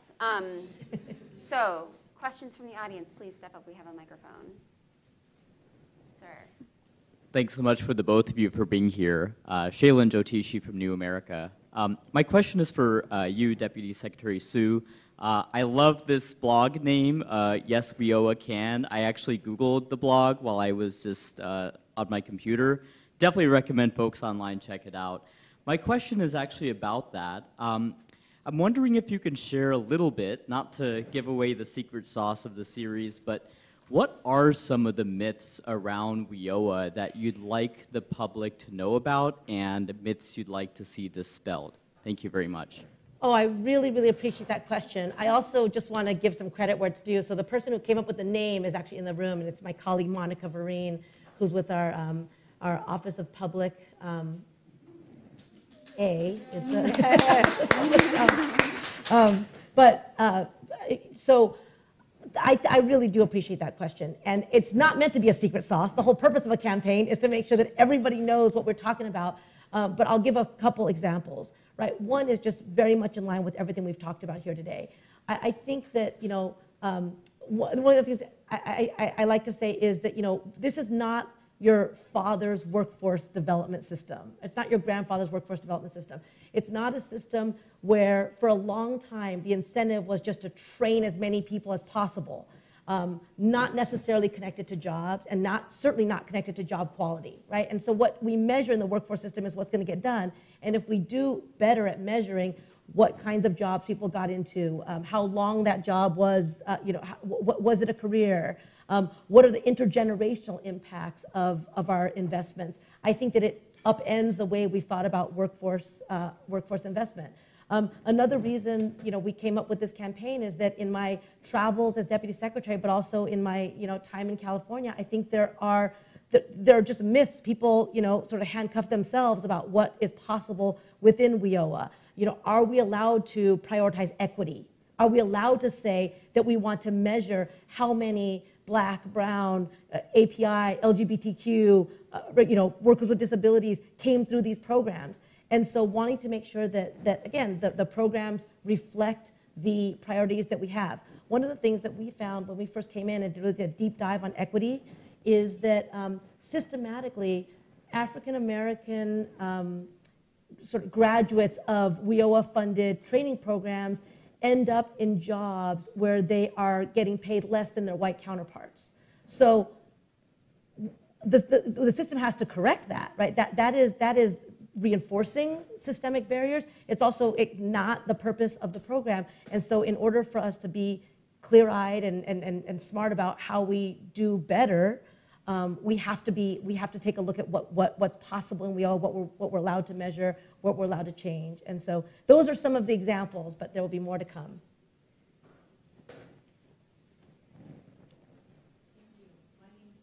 I'm with CompTIA, the Computer Trade Industry Association. This is a question for Deputy Secretary Chalkenberg. I think this historic investment, this interesting time we're in, is also such a huge opportunity to look at women in jobs. And the sectors we've been speaking to, infrastructure, transportation, tech, construction, tend to be male-dominated. And when we look at the jobs and look at the data, thank you, Deputy Secretary Sue, for queuing this up, we do see such a disparity in a category that we at CompTIA have been trying to shift for a long time to get women into tech. What are some of the best practices you've seen to incorporate solutions that we can use to lift that issue as well? Thank you. Thank you for that great question. And they don't tend to be male-dominated. They are male-dominated. And just an interesting little statistic. So I ran New York City DOT for 7 years. I was at US DOT, as was said, in the Obama administration and now in the Biden administration. Both agencies, the gender breakdown is 75% male, 25% female, so federal and local. And it's been that way for over a decade, despite a lot of efforts, I think, to sort of try and change that gender balance. So just to sort of underscore, and then if you look at particular sectors, maritime, very few women. Aviation, very few women. Transit, actually probably one of the transportation sectors where you see a much more even gender balance. So these are long-standing challenges, and I've in the course of my career, tried to work at them both at the local and the federal level. And since you're sort of asking for best practices, I'll give a couple thoughts on it. There is no question that I think at the federal level, there's a lot we can do to, as you're saying, nudge, incentivize, and some of the work that we've been doing and working with Julie and DOL has been really exciting. It is somewhat bespoke work, to get sort of folks that don't see themselves in particular professions into those professions can take, really aggressive and thoughtful recruiting, training, and working to make sure that the organizations and the companies in questions have, that welcoming, inclusive culture that's going to keep those employees. And, you mentioned sort of the care economy. I mean, this isn't a transportation-specific thing, but it is also true that obviously women for whom still, they are taking on more of the burden of childcare or caring for aging parents, that can particularly be challenging in fields that have sort of 24/7 potential schedules. If you're driving a train, or if you are driving a bus, or you want to be an air traffic controller, there's certain parts of the transportation sector that are very operational. And that can be, and not much opportunities, as we now know, for things like remote work. 40% of the jobs at US DOT are not remote work. They are operational. So, I think there are things we're trying to incentivize at the federal level. I can tell you at the local level, it's sort of the same. At the local level, in my time as Transportation Commissioner, we worked really closely with the local building trades council, with the contracting firms, with our own city hiring process, and tried to, chip away at this issue everywhere we went. I think we've made some progress, but the progress has been still a lot slower than I certainly would like it to be. I also do a lot of work with an important group in transportation, WTS, which is the Women's Transportation Seminar, which is kind of the leading, women in transportation advocacy group. And they have chapters all over the country, and they are famous. You may remember back in the campaign, there was the famous talk of kind of, for when Mitt Romney was governor in Massachusetts, and then later presidential campaign, that he was given binders full of women. They came from the local WTS chapter in Massachusetts. But that's part of the process, is that networking, is that supporting and promoting of women in the field. So I think it's all of those practices, but I'll admit we've got a long way to go. We are not there yet. Yeah, can I just build on that really quickly? First, to say thank you, right? I do think the work that happens completely outside of what the federal government is doing is so key, because we are all going to be needed to get this done. But a couple of really concrete examples is, without in any way, I feel like I should let it sit, the comment that we have a long way to go, because that's really, really, really important. But in the spirit of there are things happening, right? And is this a moment where we could really see big shifts because of the investments that are being made, but also because of work on the ground, is a group called Chicago Women in Trades. Are you all here in the room? Oh. Who've been doing incredible work. So let me just put the camera on you and acknowledge the amazing work that you all are doing to basically transform, women in the infrastructure workforce. And there's a model that you all have done so successfully. And we are supportive of your efforts to expand your technical assistance to 10 other states to try to expand your impact. So I'm so glad you're here, and we're so proud to support you. And then just another piece in terms of the partnerships between organizations, and this is back to Polly's roots, but I know that the DOT gave a $110 million award to to the Hunts Point Terminal Produce Market Intermodal Facility in New York City.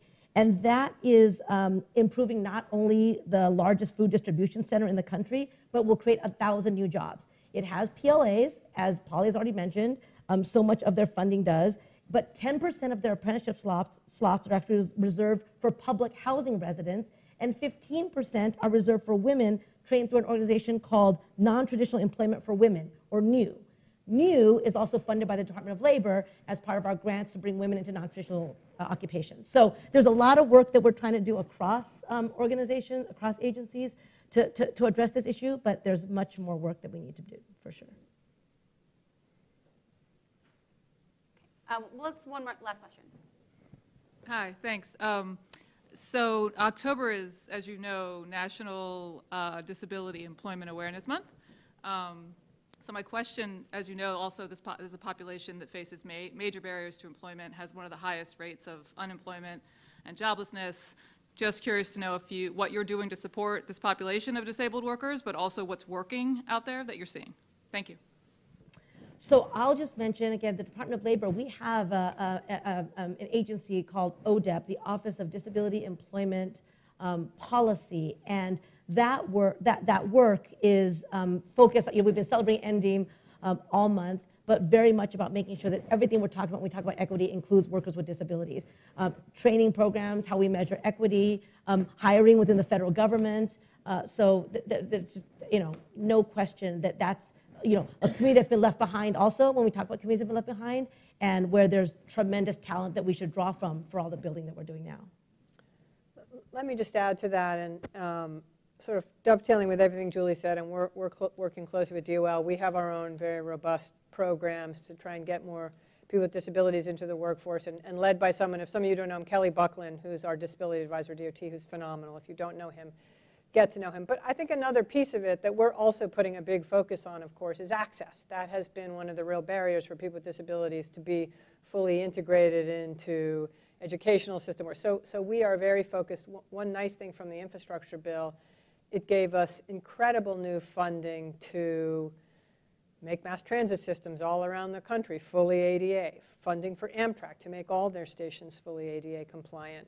So we are looking for ways not only to help do the training and the recruitment, but also to make sure once you've got the jobs, that as a person with disabilities, you can access them. And that, again, another reason I'm so excited about the infrastructure bill. We've never had those kinds of dollars, specifically devoted to, particularly fixing mass transit systems, where, it's a multi-billion dollar endeavor to retrofit a lot of old transit systems.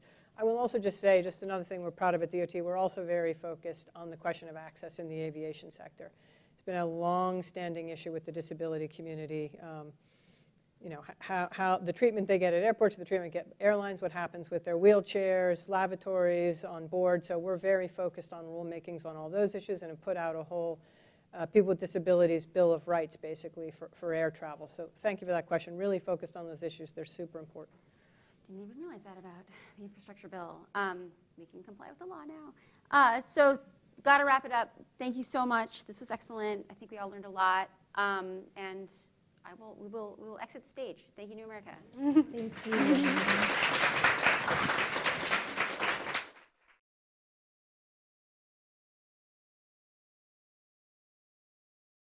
Great, so everyone, it's my pleasure to introduce to you Lauren Thompson-Starks of the Department of Commerce, of the U.S. Department of Commerce, which is, of course, another one of the major departments involved in distributing infrastructure dollars, federal infrastructure dollars from across a number of the bills we talked about.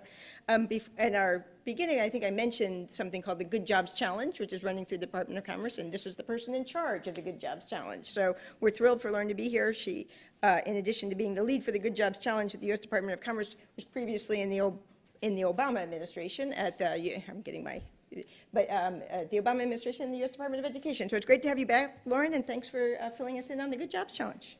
Thank you. Good afternoon, everyone, and thank you so much, Mary Alice, for that kind introduction. It's so exciting to be with you today. I am glad to be a part of this important dialogue. This has been a recovery that has accelerated the focus on job quality elevated the need and urgency for strategies that will advance economic mobility for more workers, particularly workers of color, women, low-income workers, and others facing labor market barriers. What is so exciting is that as we've moved from addressing the immediate crises unfolding earlier on in the pandemic, we are seeing an increased opportunity for policy investments that are about meeting this moment longer term. And so I see this, and I'm excited about this, as a moment to think forward, a moment to think about strategies that are nationally scalable, locally driven, and equity-centered. We have a historic opportunity right now to strengthen job quality and worker voice. Really resonates with the comments you've heard today and my colleagues from Department of Labor, and to use these investments to build workforce systems that are more aligned, more coordinated, and that help workers, businesses, and communities thrive. So I'm excited about this moment, and I view this through the prism of a program that was launched at the Department of Commerce and funded through President Biden's American Rescue Plan. And this is the Good Jobs Challenge. It was announced by Secretary Raimondo, our 32 awardees, which are scaling place-based strategies and launching partnership-based approaches across 15 industries. There's a substantial focus in this portfolio, over a third of which is focused on infrastructure good jobs. And so we're very excited about this investment. There's examples on the Economic Development Administration website that you can view, but really, have, for example, the Ohio Manufacturers Association, which recognizes the imperative to address demand for firms of all sizes. We'll launch an entry-level and earn and learn model across 16 industry-led sector partnerships statewide. We also have Philadelphia Works, through its infrastructure sector partner, launching a building and construction pathway into well-paying union jobs that's focused on local underserved communities. I just also want to note a few key elements of the program design, and this resonates with themes you've heard today that are really that this is a whole-of-government approach to equity, to job quality, and how do we create more force multipliers like these funds that are about bringing more stakeholders together and building stronger ecosystems. So a central focus of the Good Jobs Challenge is that it's equity-centered. We are excited that all of these projects are demonstrating an intentional focus on bringing community-based partners, local nonprofits, other leaders to the table, that this funding can be flexibly applied to deliver wraparound supports like childcare and transportation, language supports. And we're also excited about how this reflects a focus on strong integrated coalitions. So we have 99 backbone organizations. This includes economic development organizations, workforce boards, higher education institutions like HBCUs and community colleges, local government partners, labor unions, as I noted, and other key stakeholders coming together with employers. We received over 800 letters of commitment from employers across these projects. Another component, as I noted, is that this is really about breaking down silos. And so I'm excited about this mindset shift, this moment to go from competition to collaboration and to a mindset of systems change that's about this is ours to solve together. So we're eager to be a part of today's dialogue, but also to continue the discussion and to really learn from all of you and your leadership and the models that you're working forward on to ensure that these investments are going to create economic mobility, not only for today's communities, but for future generations to come. So thank you so much.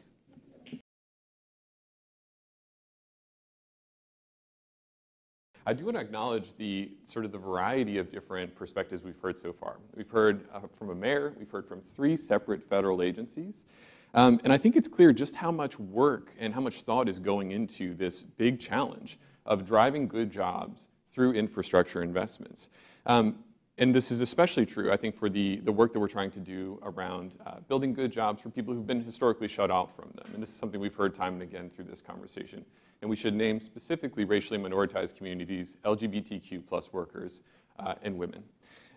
Outside of, and then alongside of this great work happening at the state, federal, and local level, there are hundreds, there's an unbelievable amount of work happening among nonprofits and community-based organizations who've been working for decades in many different capacities to drive investment, to drive high-quality employment through our manufacturing and through our built infrastructure. And we've got a great panel again to close us out today. We're hoping that their work will show you how good jobs can be produced through infrastructure investments, how this work can manifest in practice, and then some of the distance that we still have to travel. I'll go right down the line with introductions, then I'll come back to you to provide like a little bit more granularity on the work that you do. Of course, it's hard to encapsulate it in one 45-minute session. Lark Jackson is Program Director for the National Center for Women's Equity and Apprenticeship in Employment, which is a national technical assistance initiative housed within Chicago Women in Trades. We met her briefly on the live feed here. Chicago Women in Trades, we should note, has been a key steward of the funding available through the U.S. Department of Labor for many years under the Women in Apprenticeship and Non-Traditional Occupations funding. Miranda Nelson, second down here, is National Director of Jobs to Move America, which is a national research and advocacy organization dedicated to building policies and public decision-making to support good jobs in the manufacturing sector, especially through community benefits agreements, which we'll talk a little bit more about today. Finally, Nancy Luke is Deputy Director of Building Pathways, a nonprofit based in Boston, Massachusetts, dedicated to the recruitment, the retention, and the advancement of marginalized and underrepresented groups in the union building trades. Building Pathways and Chicago Women in Trades, I should mention, are both members of the National Task Force on Tradeswomen's Issues, whose work I'm sure we'll hear about today. On the tables throughout the room, too, you can see some of their work products. So I'll go back down the line, starting with you, Lark, just in 2 minutes or so, just the quick broad strokes before we get into discussion of what your organization's working on, how your work connects to this overall objective of driving good jobs and worker power through our infrastructure investments. I know it's hard to do in 2 minutes. What a challenge. All right, thank you, Michael. Thank you for New America for having me here, or having Seawood here, and also thank you to Deputy Secretary Sue and Deputy Secretary Trottenberg for their support. So Chicago Women in Trades, we've been around since 1981. Our local arm, which is based in Chicago, we run our Technical Opportunities Pre-Apprenticeship Program that helps give women the foundational skills to enter the unionized building construction trades there. We have our welding program, which often gets women into careers in manufacturing, so we're continuing that work. But we also support tradeswomen retention services. We even have a tradeswomen leadership council because tradeswomen are at the center of our work. And developing their leadership skills is, extremely important to us. In terms of the infrastructure investments, we are a part of the National Task Force on Tradeswomen's Issues, and we have been a part of amplifying, really supporting, and finding ways to implement the framework for promoting equity and inclusion for women and people of color working in the trades on publicly funded infrastructure projects. Again, that document is probably on your tables. It contains 10 components for making sure that equity is embedded in this massive $1.2 trillion infrastructure investments, right? We know that there have to be some goals that we set, right? So I won't go through all 10 points, but I'll go through just 3 of them really quickly. One of the most important ones is we want at least 1/2 of 1%, so 0.5% of all federal and state funding, infrastructure funding, to be devoted to supportive services. And when we're thinking about supportive services, it goes beyond just, transportation assistance.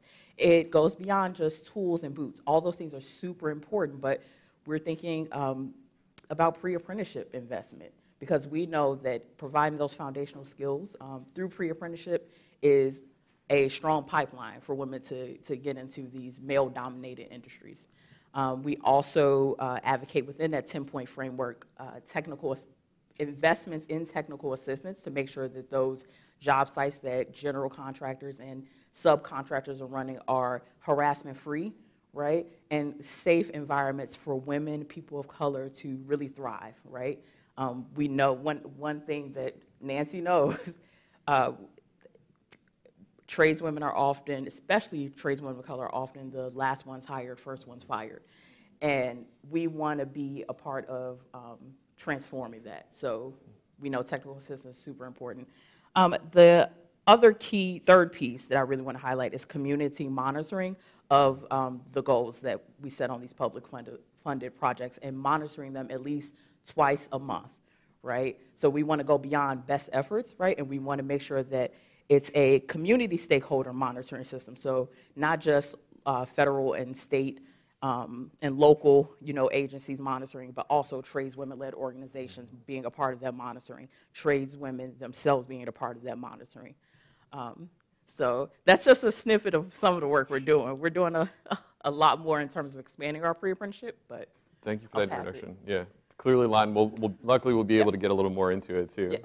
Miranda, welcome. Thank you again for joining us. Thanks so much for having me. I also want to appreciate Deputy Secretary Sue, who is still in the room with us, who shouted out Jobs to Move America earlier, and our work on the New Flyer Community Benefits Agreement. So at Jobs to Move America, we think about one piece of the infrastructure workforce in particular, which is actually the manufacturing workforce, which is building lots and lots of equipment that we need to make our infrastructure work. You know, building buses and building trains and building components for all sorts of new green technology. And as Mary Alice said earlier today, that workforce has been really depleted over the years. And while these manufacturing jobs used to be really good union jobs, they're increasingly precarious. They're increasingly done by temp workers, and they're increasingly non-union. And we are really fighting to try to turn that around, to make sure that we are manufacturing goods in this country and that they are providing good jobs and that there's equitable access to those jobs. And one of the tools that we are using to do that is we're taking the concept of community benefits agreements, which were first developed as really a tool to get community benefits out of real estate projects, and bring them to the manufacturing world and say, hey, this is another big development in the community, a factory. Can we organize to make sure that those factories are bringing good jobs, that workers have a voice on the job, and that there's equitable access to these jobs and hiring and training programs for them? Thank you so much. And I think it's really important to draw out too. We have a pretty broad, we're talking pretty broadly about the skilled trades here. And there's a very clear linkage between the work that Jobs to Move America is doing around electric vehicles and the sort of climate implications of our infrastructure investments as well. It's a really interesting point. Nancy, last but not least. Hi, everyone. Nancy Luke from Building Pathways. Thank you, everyone who has graced the stage already. I was doing a lot of nodding from the audience. I was like, yep, that's important. Yep, that's what we're working on too. Can't wait to talk to you after. So the key things that we work on are trying to get folks that have traditionally been left out of the building trades, especially union programs, into union programs. We see it as the fastest way to career a good job with benefits, with union protections for folks. If you don't go the college route, even if you go the college route and decide it's not for you, we want to make sure that you can not only have a job but a career and thrive, right? For us, we work on a supply and demand model.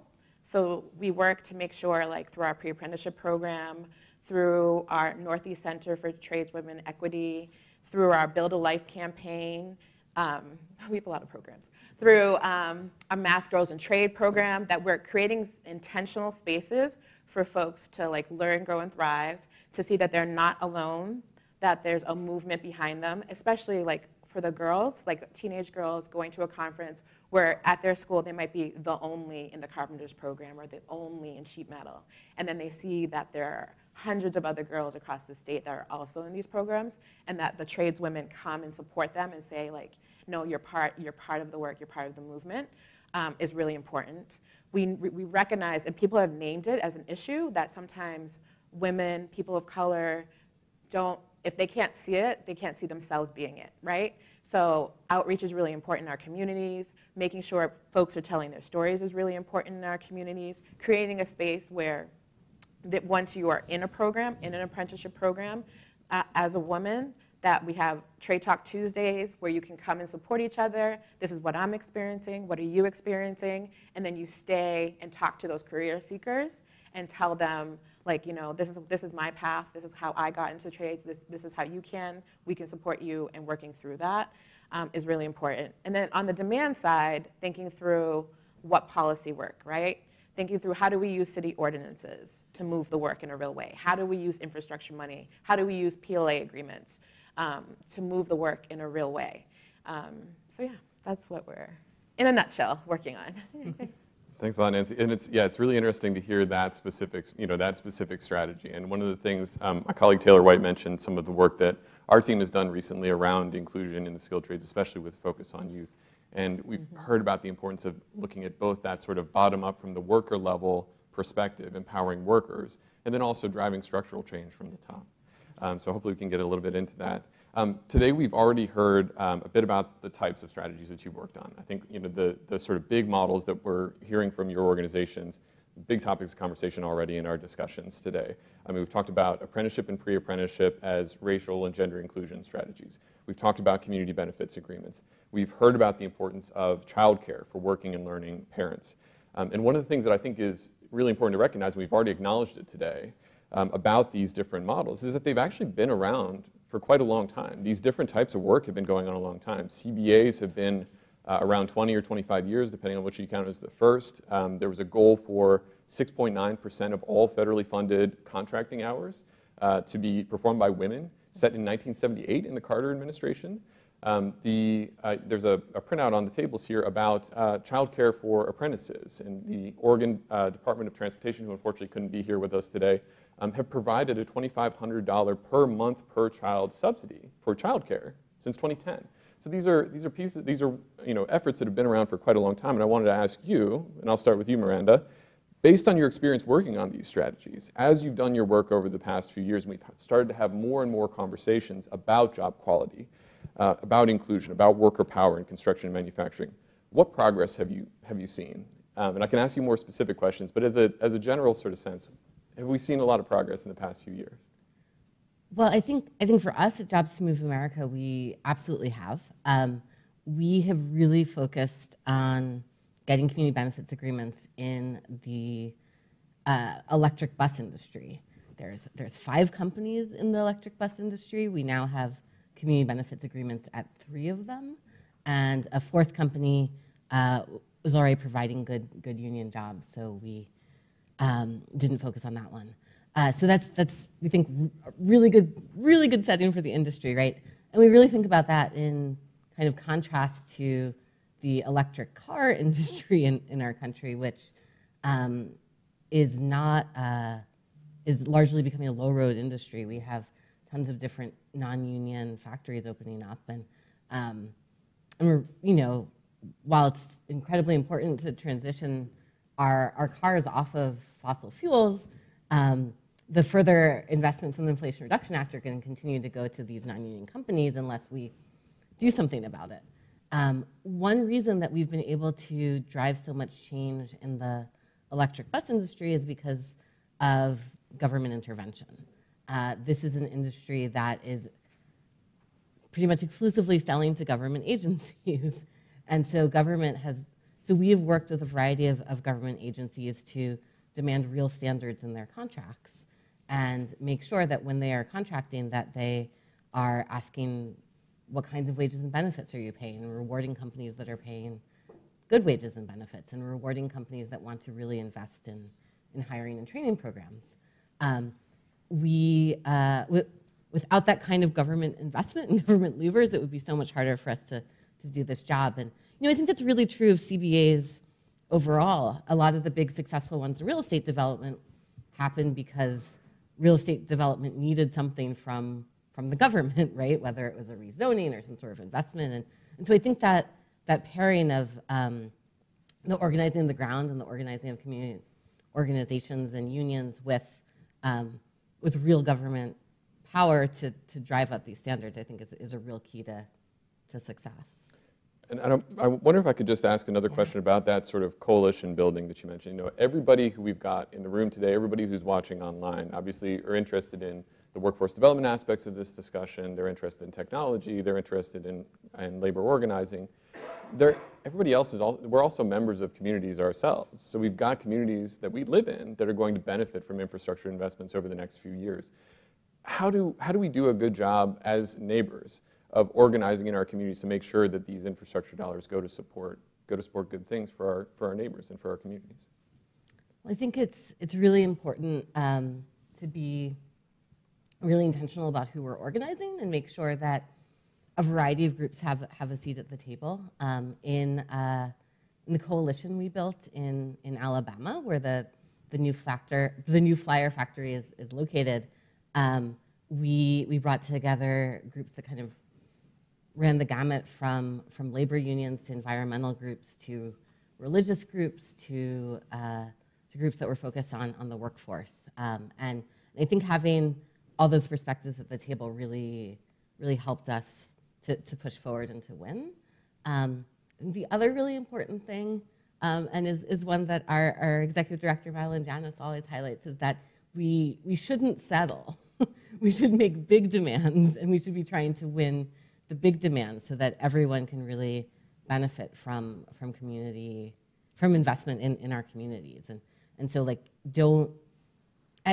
when we were negotiating our New Flyer CBA, there were a couple of times when the company offered something that was good for labor unions, but not for the community. And then there were times that they offered something that was good for the community and not for workers. And so there was a real understanding among the coalition that if we hung together, that we could get something that could be good for everyone. And that is what we eventually got. And so I think really being able to build strong organizations that stand in solidarity with each other is important.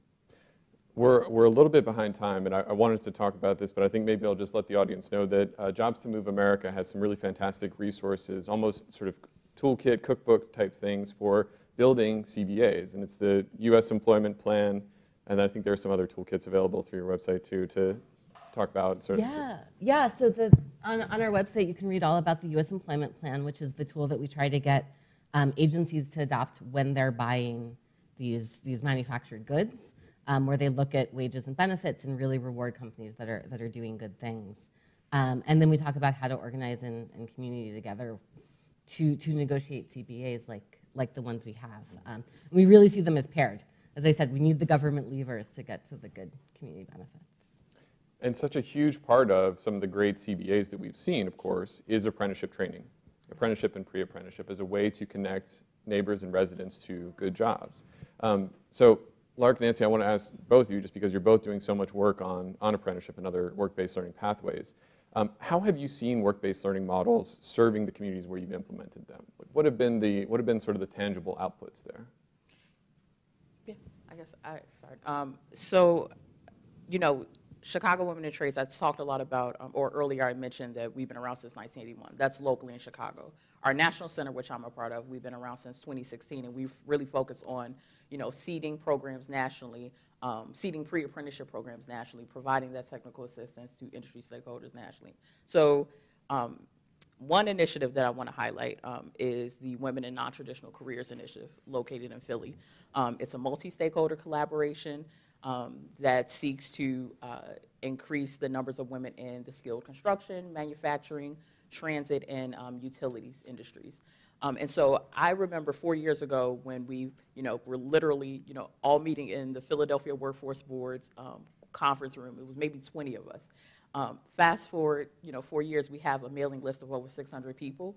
We now have, we finished our second cohort of a tradeswomen readiness program, and those women are entering careers in the unionized construction trades in Philadelphia, right? We also developed a mentorship program to accompany that tradeswomen readiness program. So every trainee was paired with a current Philadelphia area tradeswoman, right? So just think about how that support helps, right, a prospective tradeswoman. Think about the support that I think about the support that they were able to get through supportive services, so like work boots, tools, career guidance, right, career outreach, career education.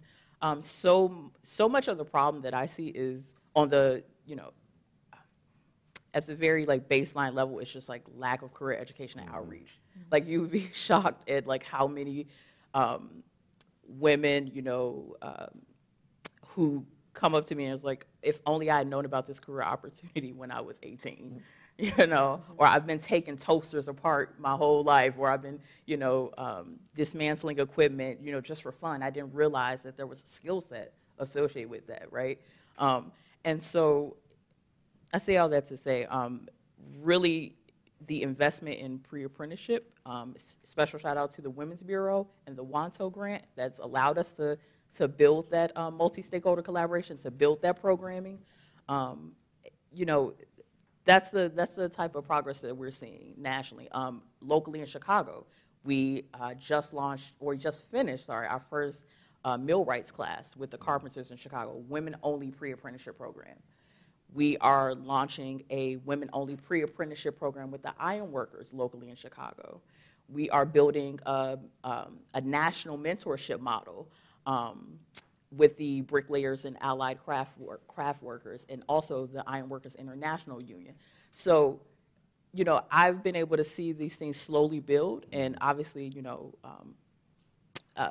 as an organization, we've been able to, you know, see these victories, but I think we're just at this like really momentous moment, not only with the infrastructure investments, but just with the desire to have pre-apprenticeship programs, from registered apprenticeship programs, like coming to us and want to collaborate. Absolutely.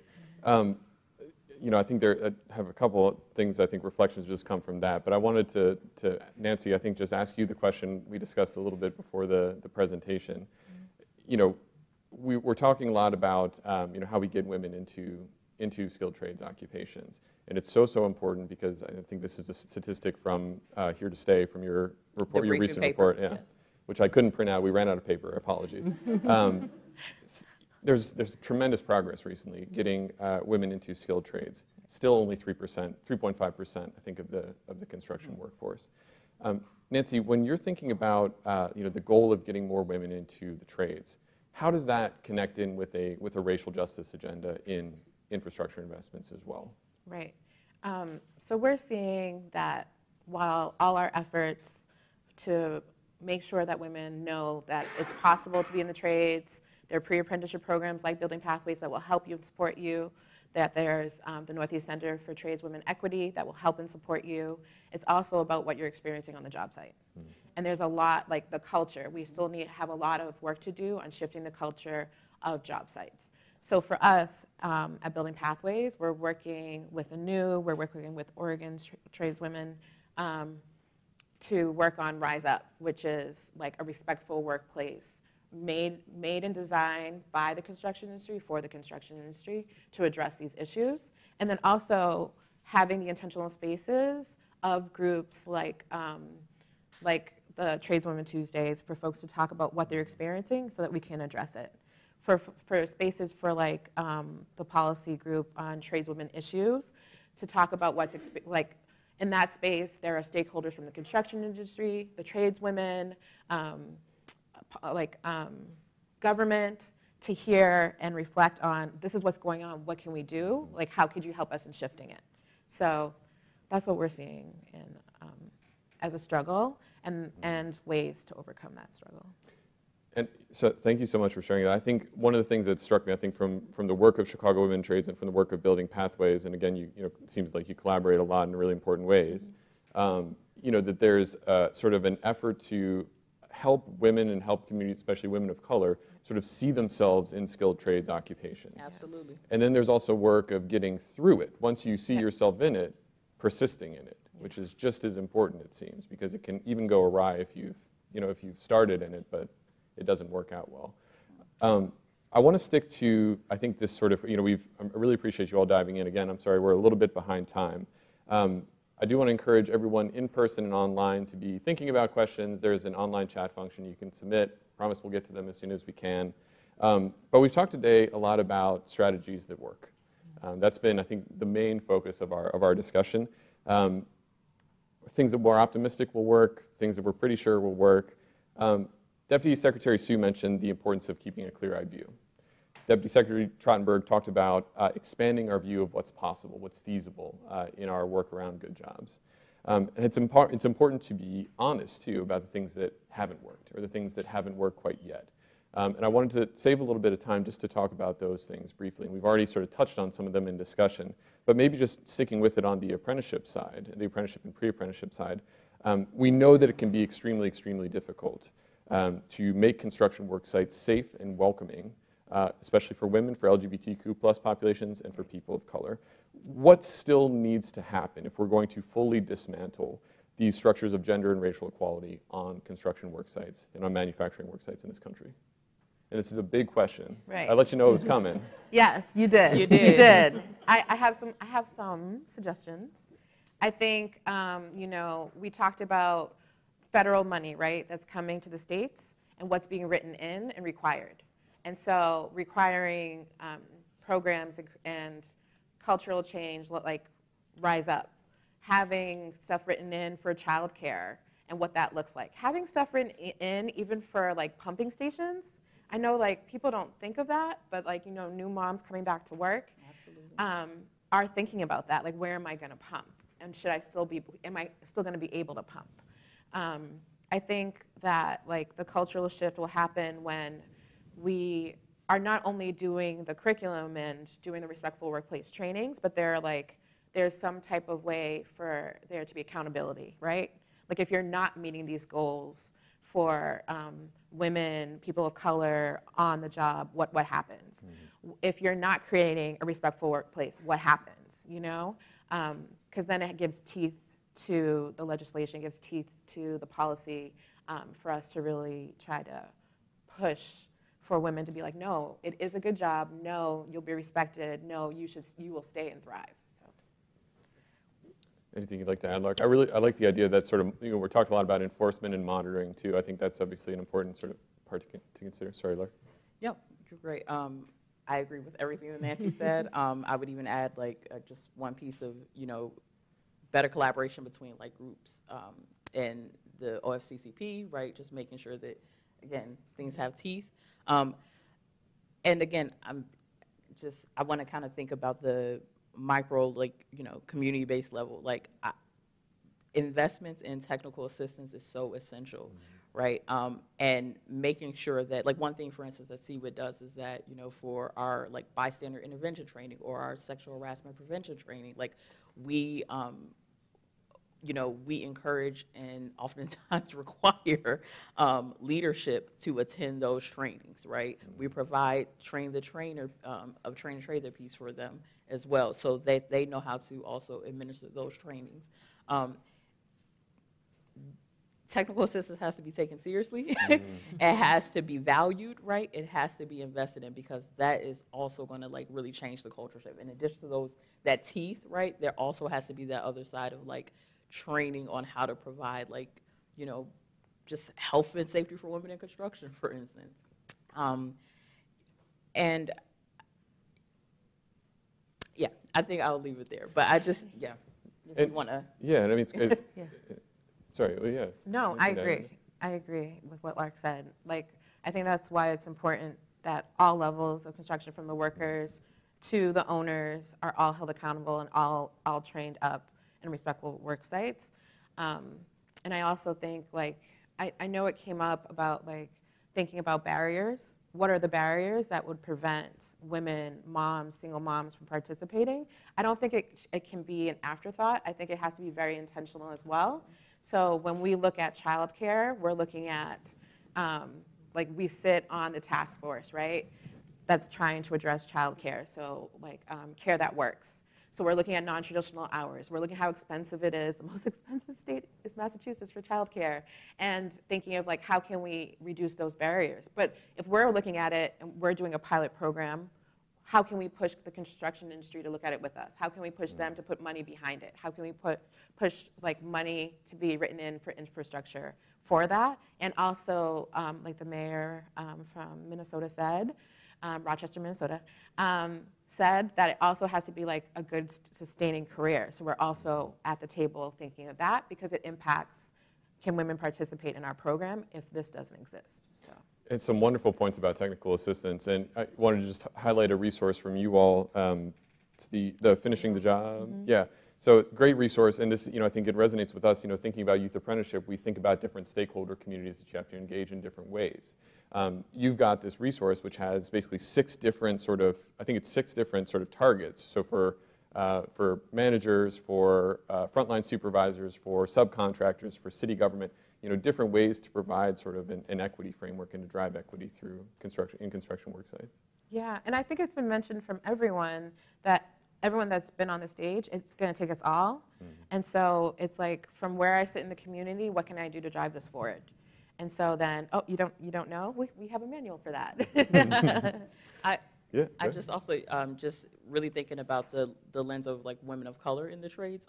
So the Here to Stay briefing paper at the very end has a list of like 10 recommendations, and one that, you know, as I speak with construction registered apprenticeship programs in particular, and I'm, you know, walking them through these recommendations, one that like I can almost see like a light bulb go off is like our recommendation that you have an ombudsperson, so like an intermediary person, right, who can help, you know, help that woman of color on, you know, navigate any challenges she may be experiencing on a job site or within her apprenticeship program, right? And it seems like on the surface, so, you know, such a simple idea, but it's, you know, I think just us having the ability to provide these recommendations, to provide this technical assistance, I've seen it really be helpful, because you do see those light bulbs go off. You do see people, it start resonating, right? Oh, that is an option, right?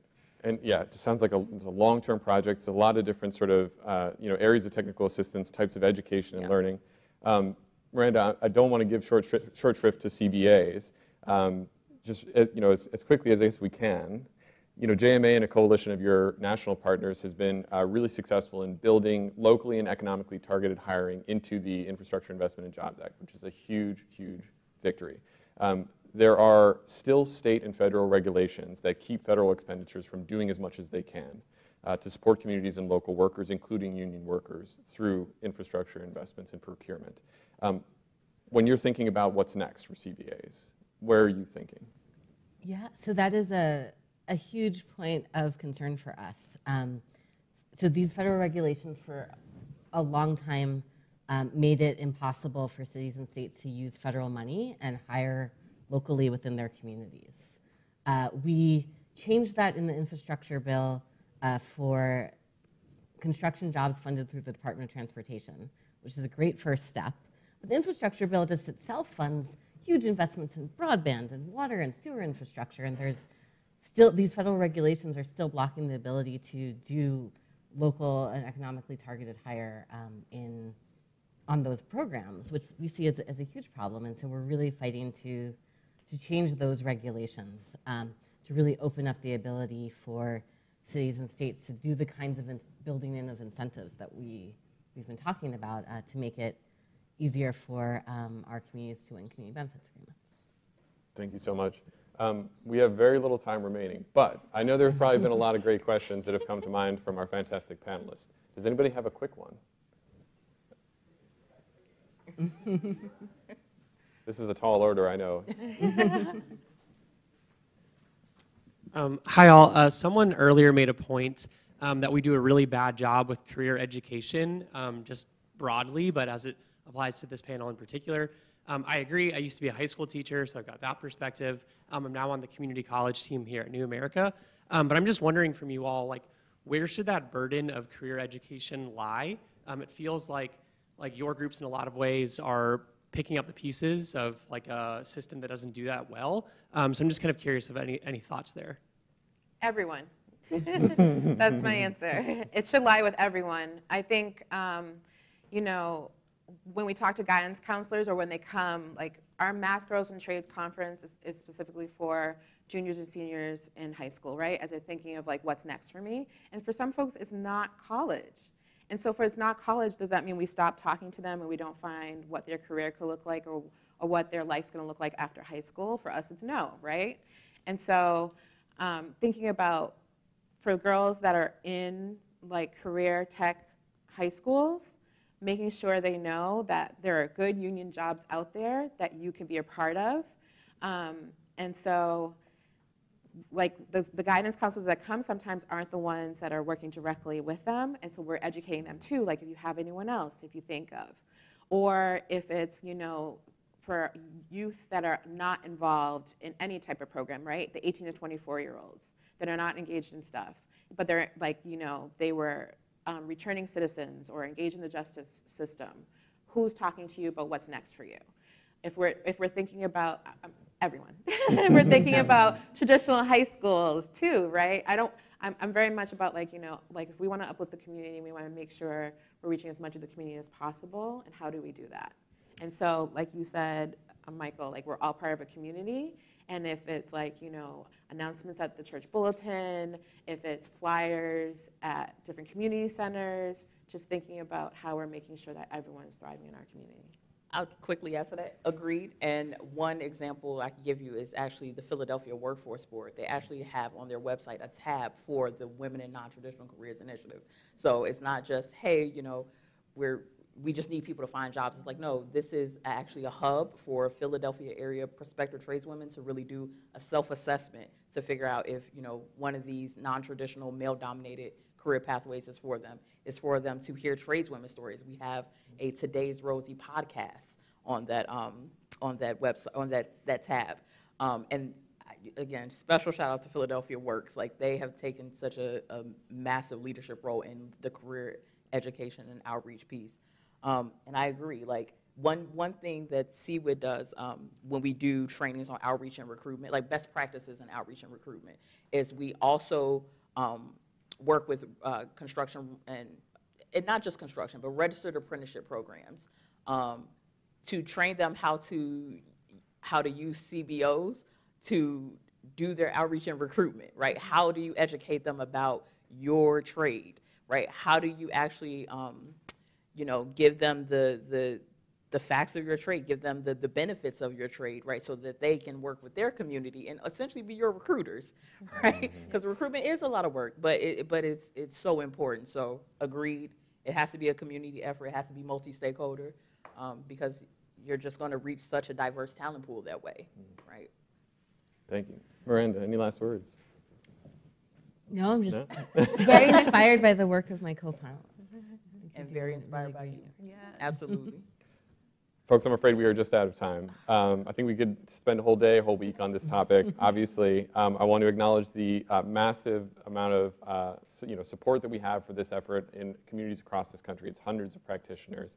I think it should inspire excitement and resolve for what's possible, what needs to be done to build our, revitalize our built infrastructure, secure our climate future, secure the future of work for American workers across the country. I want to thank the 200 or so people who joined us online, and to all of you who joined us in person in the audience. Thank you so much for spending time with us today.